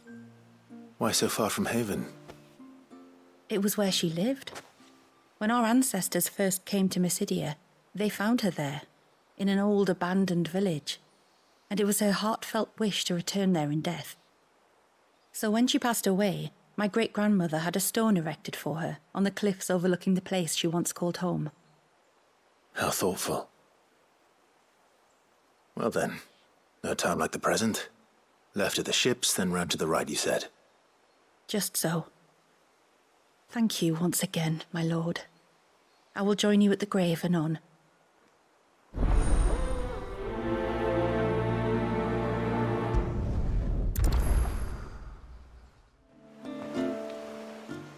You wouldn't happen to have some time on your hands, would you, Clive? Only I was wondering if you might help me with something else. Don't tell me. Another unruly dominant. Not quite, but a dangerous foe nonetheless. It promises to be quite a hunt. Care to join me? All right. Tell me about our quarry. A fiendish, cold-blooded beast known as a Givra. Normally, we leave such animals well alone, and for good reason. But I have an even better reason to want its tongue. Its tongue?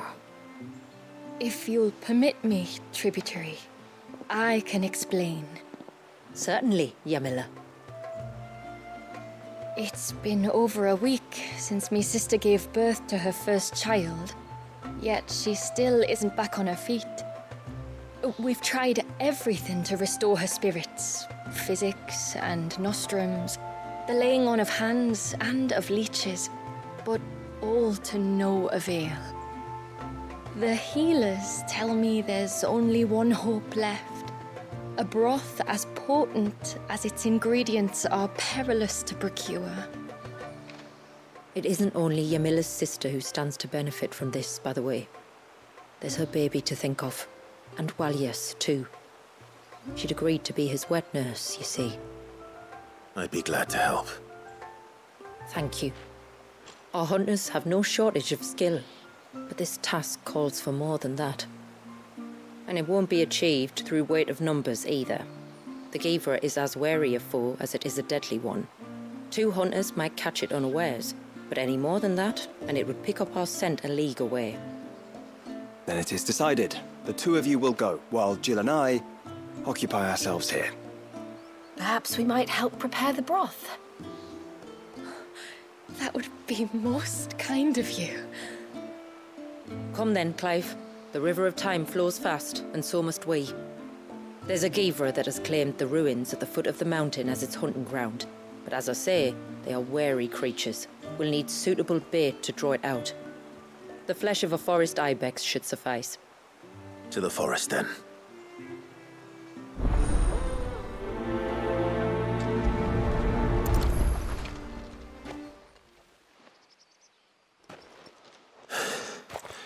That should buy Haven some time, at least. Clive, are you all right? Fine. We've taken care of the immediate threat. Thank the tides. I was worried I was going to lose you both. Talor, he took a sudden turn for the worse just after you left. What? Is he? No, he's hanging on. I fear the Tombury King may have begun the cursing ritual again. In earnest this time. And I can't imagine their being here as a coincidence. I think it might be happening on this very mountain. If it is, it won't be for long. Get back to Talor. I'm going up. My thanks. I shall pray for both of you.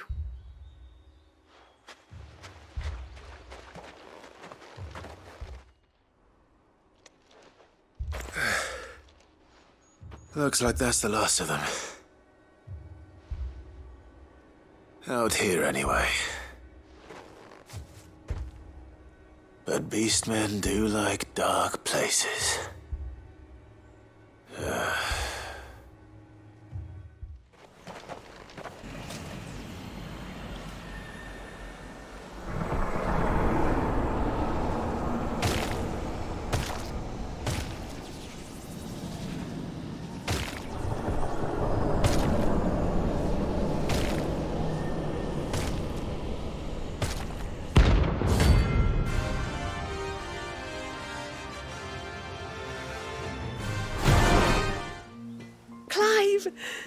Is it done then? It is. I was going to ask if there had been any change in Talor's condition, but judging by that smile on your face, I think I already know the answer. You do? Talor! He's back!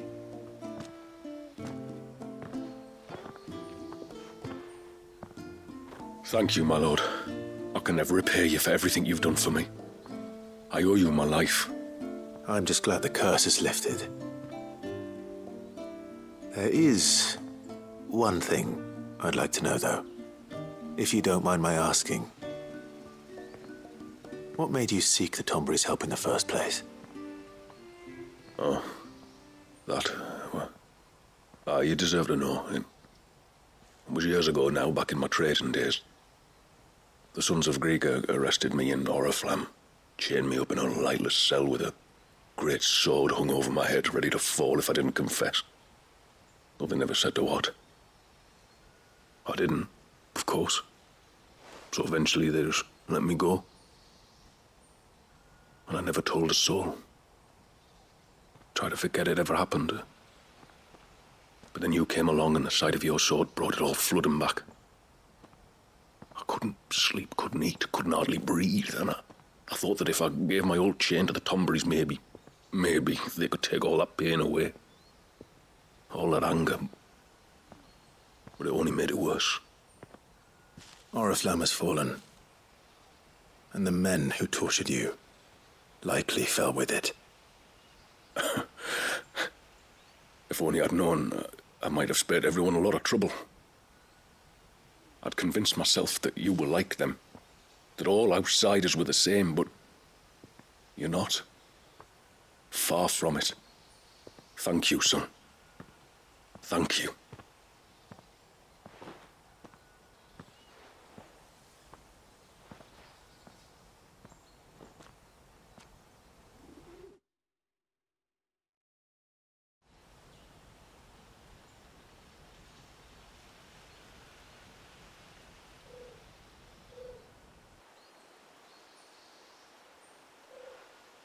Clive, there's something I need to tell you.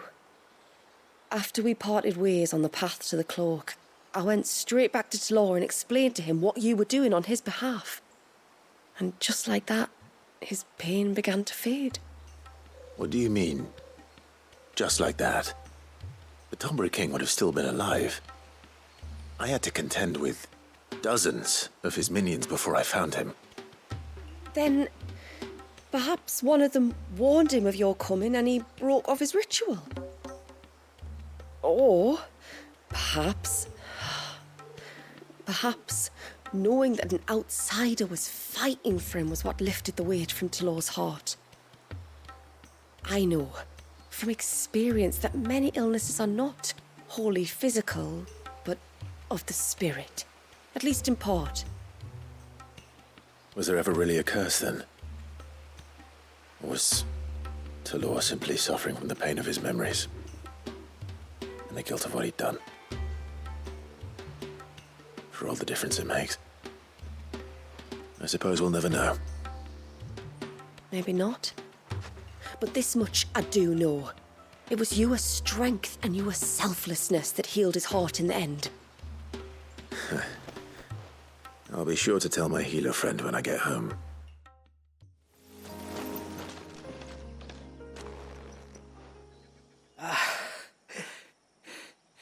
It's you.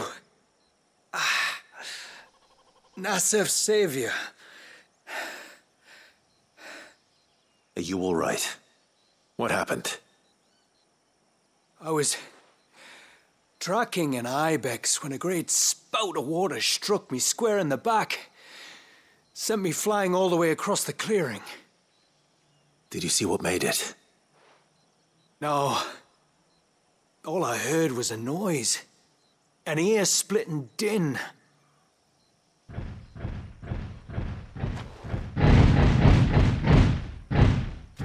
Might this be the culprit? Leave him to us.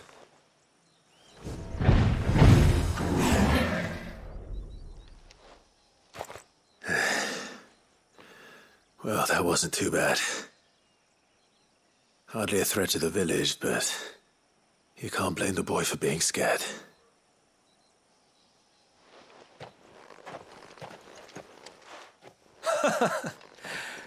You made that look a lot easier than it was. Do you think that was the beast which attacked you? That thing? Not a chance. Would have heard it coming a league away. And the blast of water that hit me was beyond anything an Archelon can manage. Oh. A boy from the village sent me in search of a beast that could conjure such things, but...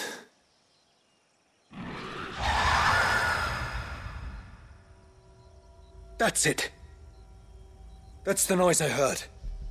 Sounded like it came from the ruins. I'll go.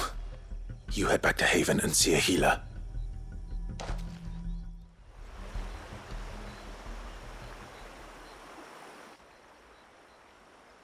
Found her. Something's been busy. Whatever this creature is, it's out for blood.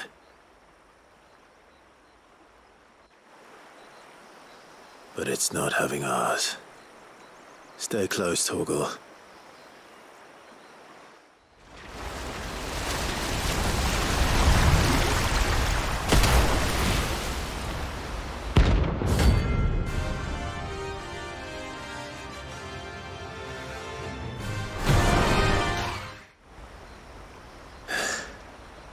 Fingers crossed that's the last of them.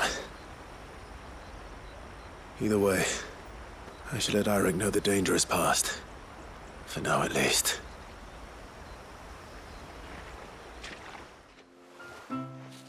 You're back!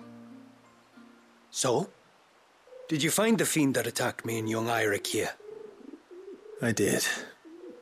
It won't be troubling you anymore. Yes! I knew you'd get it. Only because you warned me of its existence. Not that you should ever have learned of its existence, but all's well that ends well, I suppose. What was it, anyway? A manifestation of Leviathan's power. When we visited Wallius in the Surge, he was angry and afraid. The Icon summoned these creatures for his protection. Though why one would be wandering the ruins of Riversmeet, I don't know. Maybe it was looking for his mum. That's where she died, isn't it? The Falls. The Falls? Aye. When they took her baby, she threw herself off the top. We go there once a year to pay our respects. The whole village. An Eggy is a part of its master's spirit, but Wallius wouldn't have been aware of what had happened to his mother, would he? Well, either way, you did us a favor putting that thing to rest. Us and Wallius. Thank you. Aye. Thanks, mister.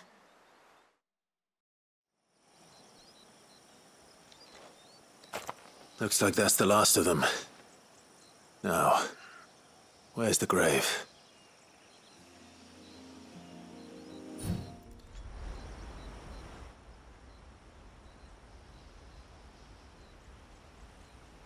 This must be it.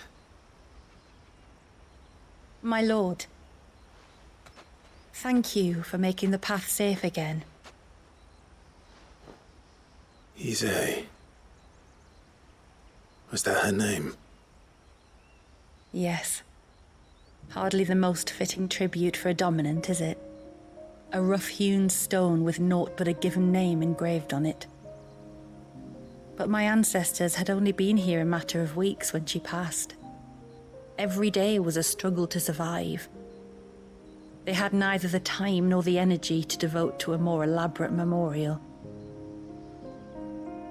Yet they spared what they could to grant her wish, that even in death she might continue to watch over her home. She lived down there then? In the ruins? That's right. They were once the living quarters for those who served up in the temple. When the Northern Thanes sent her here to weave her spell, this was where she and her retinue stayed. There were priests, handmaidens, and a knight sworn to shield her from harm. Of course, they were all gone by the time my ancestors arrived, fled or dead in the Western Wars. All except Ise, who remained till the end. Alone. Indeed. At least, that is the story as it's been handed down in Haven. But there is an epilogue to the tale. One known only to Lady Shula and myself.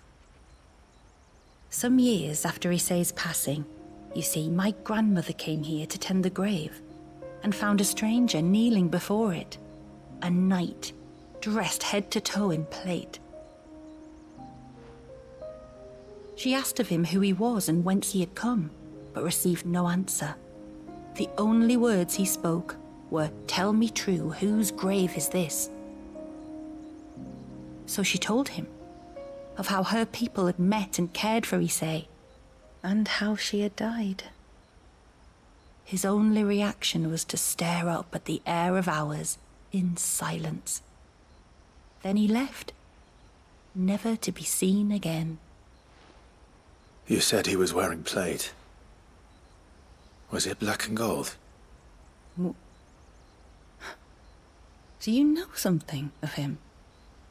When we went up to the Air of Hours to unravel the spell, we were set upon by a shade in the shape of a knight in full plate. It manifested in front of the Vare. And in its ether, I felt Shiva. The witch. You think this may have been the same man my great-grandmother met? Issei's knight? I don't know. Maybe. All I can say for sure is it was intent on protecting her creation. Or perhaps her spirit? What remained of her ether, preserved in the Vare? Perhaps his spirit too became enravelled in her spell, frozen in an eternal vigil. Till we ended it. If the shade you fought was Issei's knight, then ending it was the greatest gift you could have given him. Now he can return to the sea, to be with his lady once more. And if his spirit should ever return here to visit her grave, I shall ask his name, that I might carve it in the stone next to hers. That they might be together. Once and for all.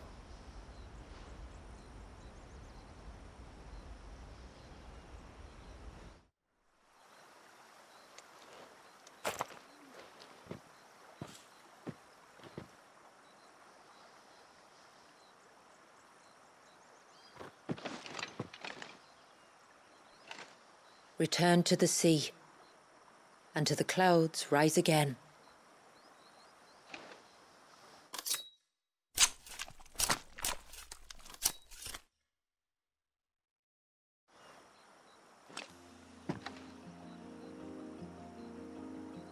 We have our bait then. What next? Next, we pay a visit to the Dark Gate to pick some local weed. It'll help disguise our scent.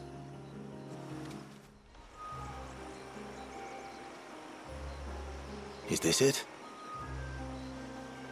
Aye, that's the stuff. Crush the leaves between your fingertips and rub them on your clothes. If you insist.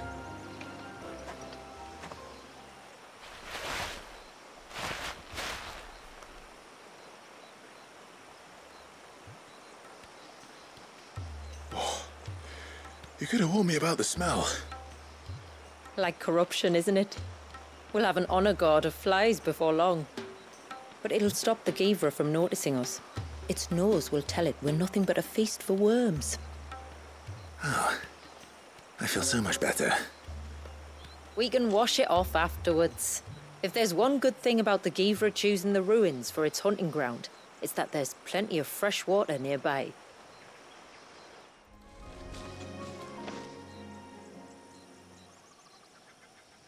Marking its territory.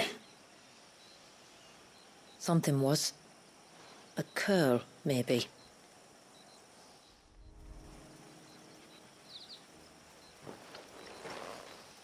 Tracks. But I assume they're too small to belong to a Givra. You're right. They're barely big enough to belong to a Givra's breakfast.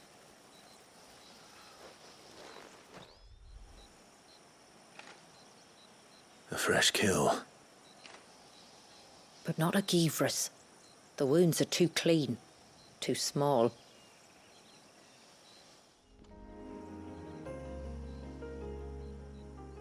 These look like a predator's tracks. You can clearly make out the claws. And not just any claws. These belong to a Givra. There's no mistaking them. We'll lay the bait here. Let's hope our friend is hungry.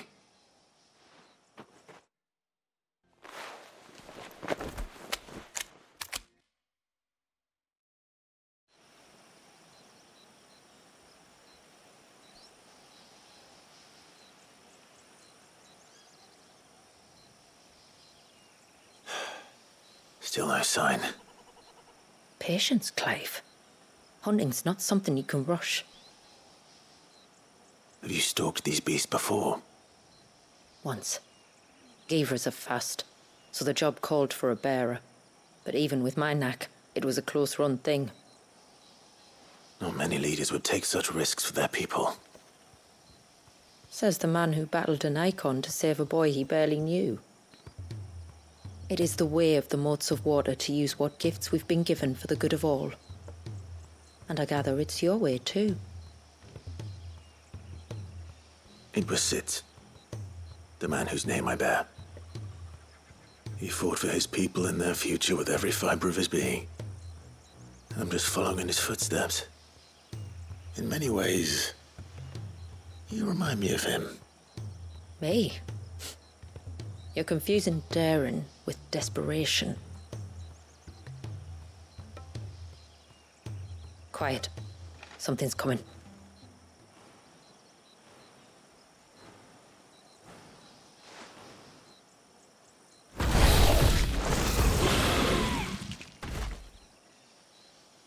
Our guest has finally arrived. Shall we greet him? It'd be rude not to.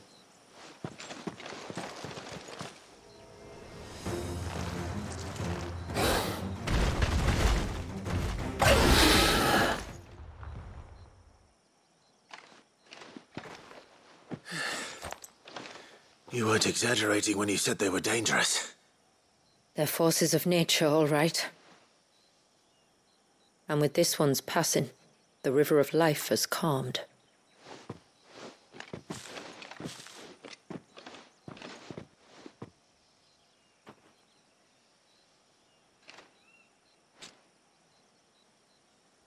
O roaring torrent, son of storms, may your spirit run free in the open ocean.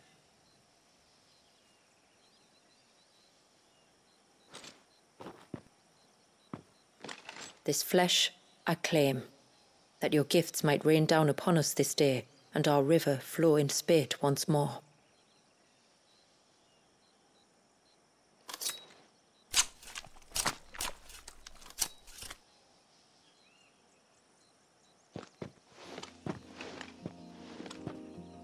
Well then, let's return to the village.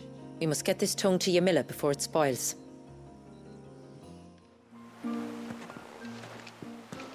Tributary, my lord. Did all proceed as planned?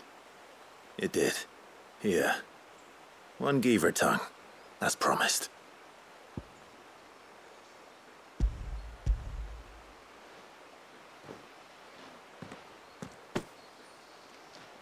Oh, thank you. I shall add it to the broth at once. By your leave, tributary. If there is anything else that we can do to help, you need only ask. No, no. You've already done more for my family than I can ever repay.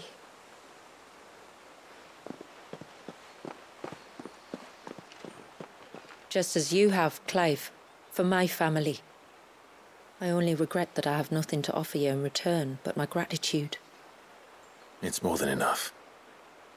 Besides, I'm no less grateful to you. For what? For welcoming my friends and I into your midst. For showing us how your people live. For reminding me that the world we strive to create, where bearers can live alongside their fellow men in peace and comfort, is no mere fantasy. I'd hardly call it comfort. Every day is a struggle. Though we do at least struggle together, it's true. As must we all. I only ask that you remember the cost of using your gifts as a bearer. I know that you feel it's your duty to do whatever you can to help your people. But you have a child to think about now. And Wallis has lost enough. I shall bear that in mind. That's all I ask. Oh, and if there is anything else that we can do to help, well, you know. Thank you. Truly. No, it has to be him. What has to be who? If you, don't mind my asking. It's not your asking, I mind. It's my explaining. But I don't see any other way around it. You see, when a baby is born here, we hold a ceremony to welcome them. The rite of immersion, we call it. But I don't know whether Wallius was ever afforded that courtesy. What is abundantly clear, though, is that my ancestors never welcomed him as one of us. And I want to change that. The problem is, the ceremony requires 3 ministrators, the baby's parents and a witness. As tributary, the role of witness would normally fall to me, but being Wallius's closest living relative, I must play the role of mother. So you want me to serve as witness in your stead? That's right. A witness must be a trusty guardian, ready to steer the child through the stormy waters of life and on to tranquility. Which is why I thought of you. It would be my honor. Thank you, Clive. So, if you will serve as mother and I as witness, who will take on the father's role? I have a younger brother. He should be making ready for the rite as we speak, though whether he is or not. Let me introduce you. Please do. If he's anything like his sister, I'm sure we'll get on famously. I'll bid him come to the Witten Hall. Will you wait for us there? Gladly.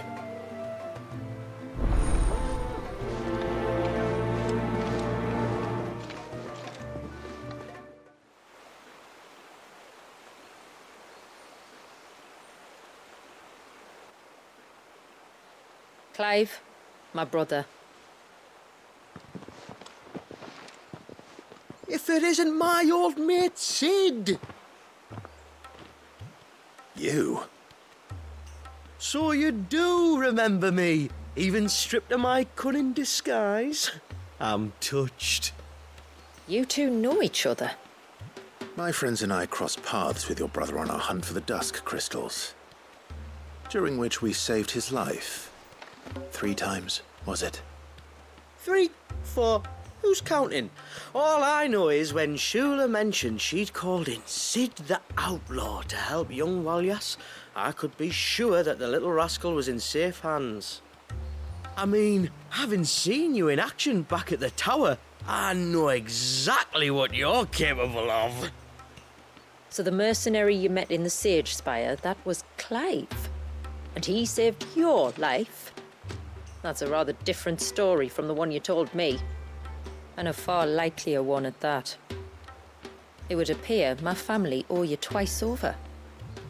Whether they admit it or not. Honestly, Fammy, would it kill you to tell the truth once in a while? What? I said sorry, didn't I? How about we save the, recriminations until after the ceremony, eh? Speaking of which, what does this ceremony involve exactly? It's simple, really. We each say a short prayer and anoint the child's head with holy water. Nothing too onerous, then? Not about the rite itself, no. But it does call for some preparation. One of the witness's responsibilities is to collect the holy water, you see. 3 phials for the 3 ministrators, each taken from a particular place. Don't worry, though. It's not as if you have to go alone. I can show you the way. I'd appreciate that. Famiel, you stay here and ready the Witten Hall. Leave it to me. If there's anything Jill and I can do to assist you... We'd be glad to help. Thank you both.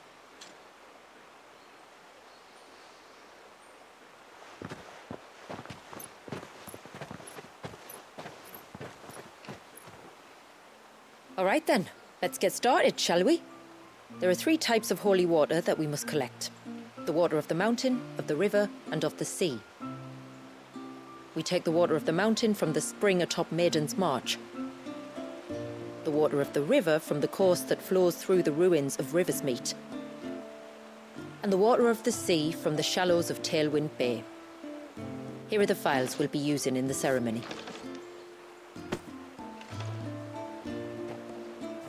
I'm ready to leave whenever you are.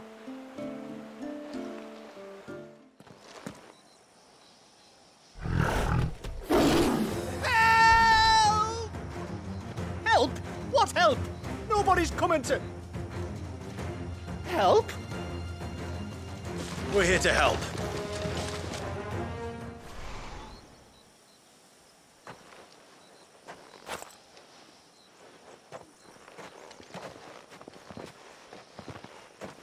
Is anyone hurt? Oh, Sid! Thank all the clouds in the heavens you came. You saved us. Again.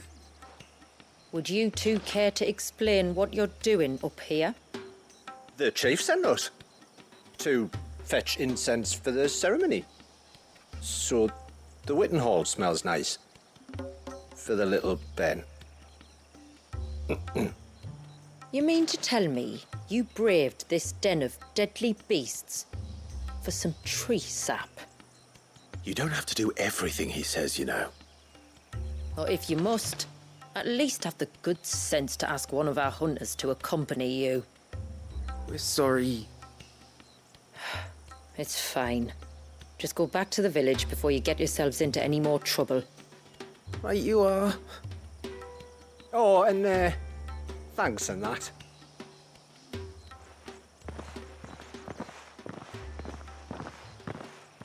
Remind me to give my brother a cuff round the ear when we get back.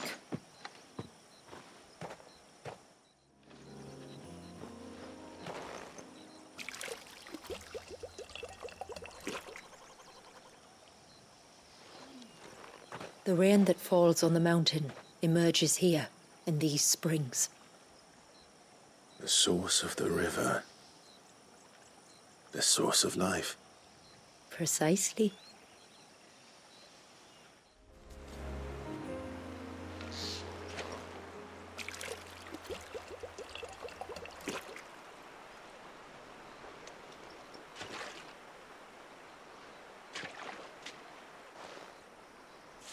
The water of the river represents life. It is constantly moving, constantly changing.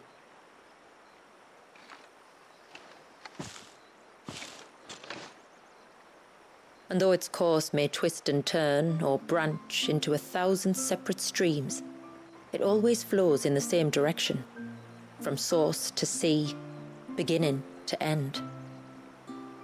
Like time. What of Wallius then? When your ancestors froze him, did they remove him from the River of Life?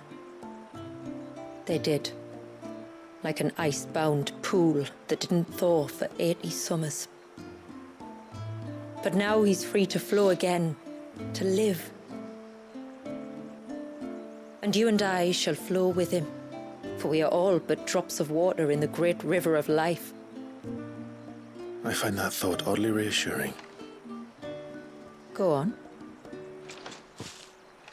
A drop of water might seem insignificant on its own, but as a part of a torrent, it can cleave a path through the hardest rock. It makes me believe we humans might just stand a chance. I believe we might.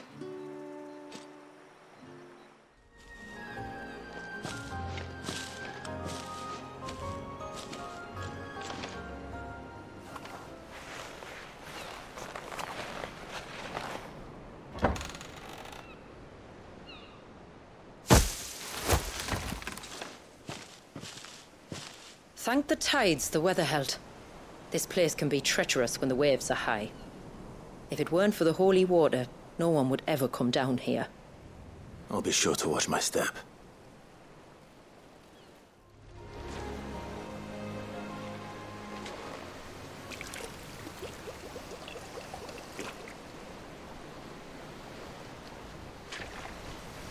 The water of the sea.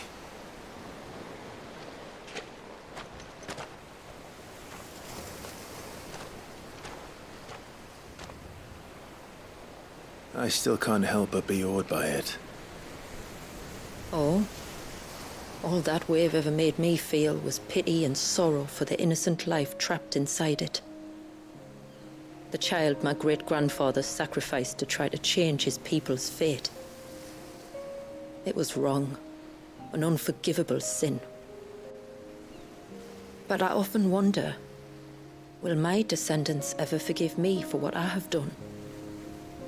As tributary, I've faced many difficult choices. And though I've always striven to do what's best for my people, here we live in poverty, hidden away from the world. So have my choices denied them a better life, just as my ancestors denied Walyas his? No. You would not forcibly sacrifice one of your people to save the others. You do the best you can for all of them, as do I. We share in their woes, just as we share in their joys. And the most we can do is try to bring them more of the latter. Aye, you're right. And try I shall, to bring all of my people a better tomorrow. Walyas included. Then I wish you luck. If my time with the boy is any indication, he's going to be quite a handful. Then we must start as we mean to go on, and give him the very best welcome we can. We have the holy water. Is everything else in place? All ready to go. Told you you could count on me. Then let us begin. Famiel, have your men summon everyone to the Witten Hall. Right you are. Ashula, wait. I don't know the words. Don't worry. There aren't many of them. We'll have time enough to practice before people arrive.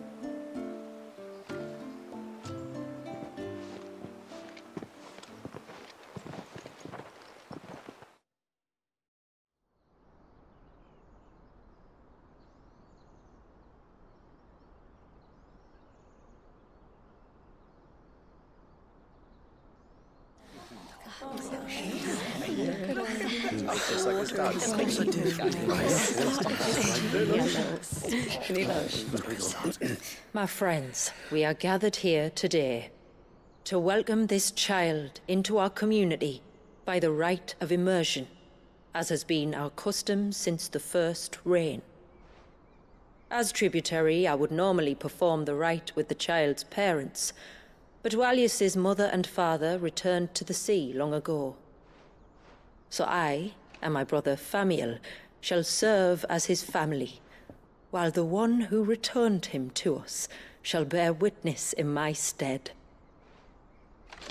Clive, if you would step forward.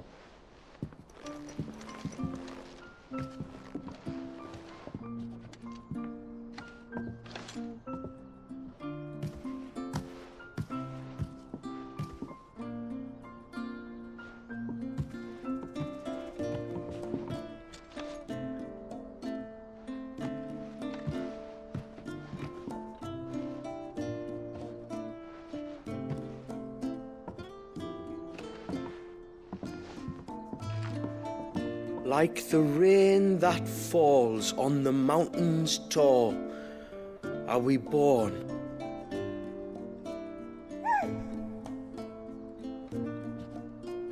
Like the river that flows through the valleys below, do we live.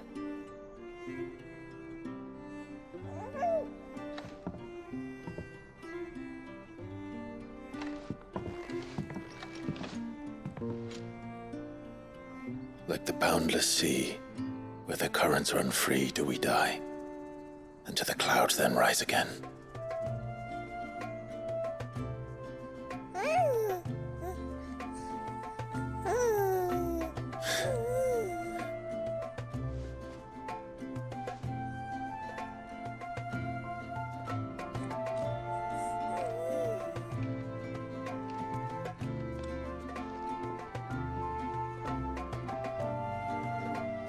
The circle of water is the circle of life, and today from the heavens falls rain anew. This child, Walyas, now joins our stream, and he shall flow with us. From the mountains to the sea.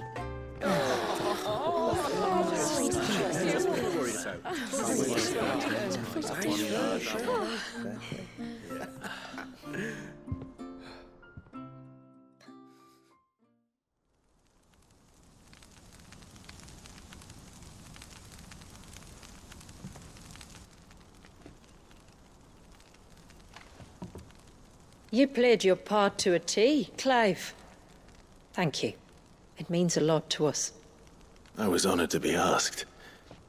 And terrified I'd miss.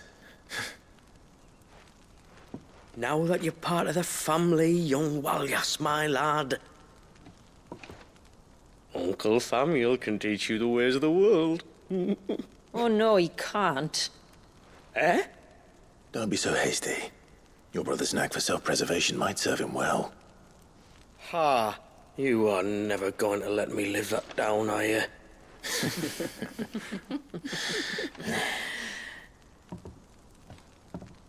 I'm gonna raise Walyas as if he were my own. Teach him everything I know about life, our people, and our past. But with all the mother crystals gone, he will grow up in a world without comforts. One where we only have ourselves and each other to rely on. I'd say your people are better prepared than most to survive in such a world, Shula. To thrive, indeed, under your guidance. Only if nature continues to smile on us. If we were to lose her gifts, we'd be left with nothing at all. Yes. But it needn't come to that. Not if we can stop the spread of the Blight. So long as we can save a single patch of soil, we can plant the seeds for a new world. One where we can all be free. Perhaps then we might finally be able to step out from behind our curtain, eh? Till that day comes, I wish you good tide. Thank you. We should be on our way. Well, you be careful out there. Aye, you steer clear of trouble now. Likewise.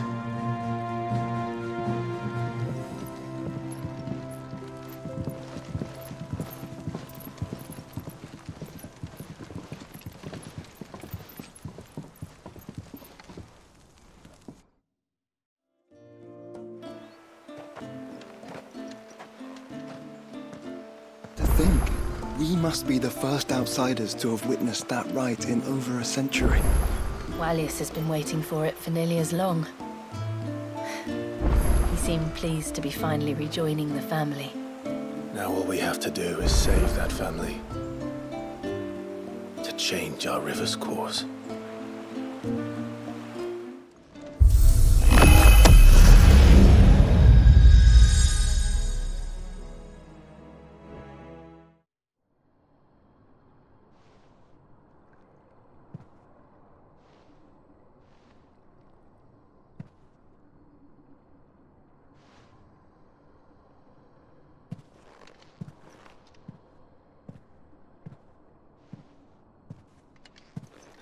What is this? Muthos. You plumbed the very abyss, yet still you hunger. We are impressed. Is that so?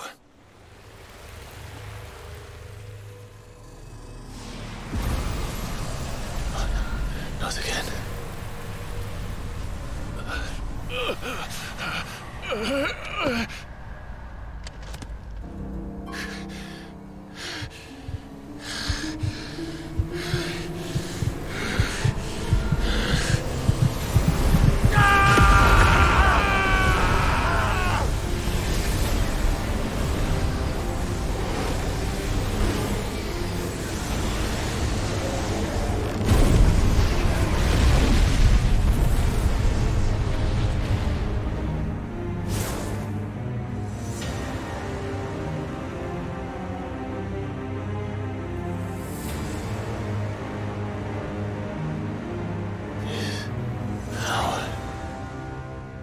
is ours, and now it is yours. Consider it a gift from us to you, a taste of things to come. You still think I'm going to be your vessel?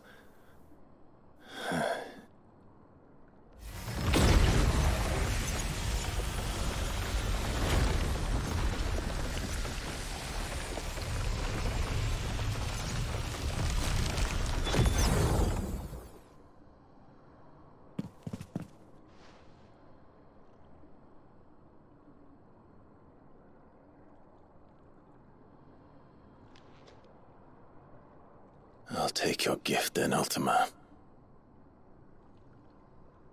Just don't expect it back.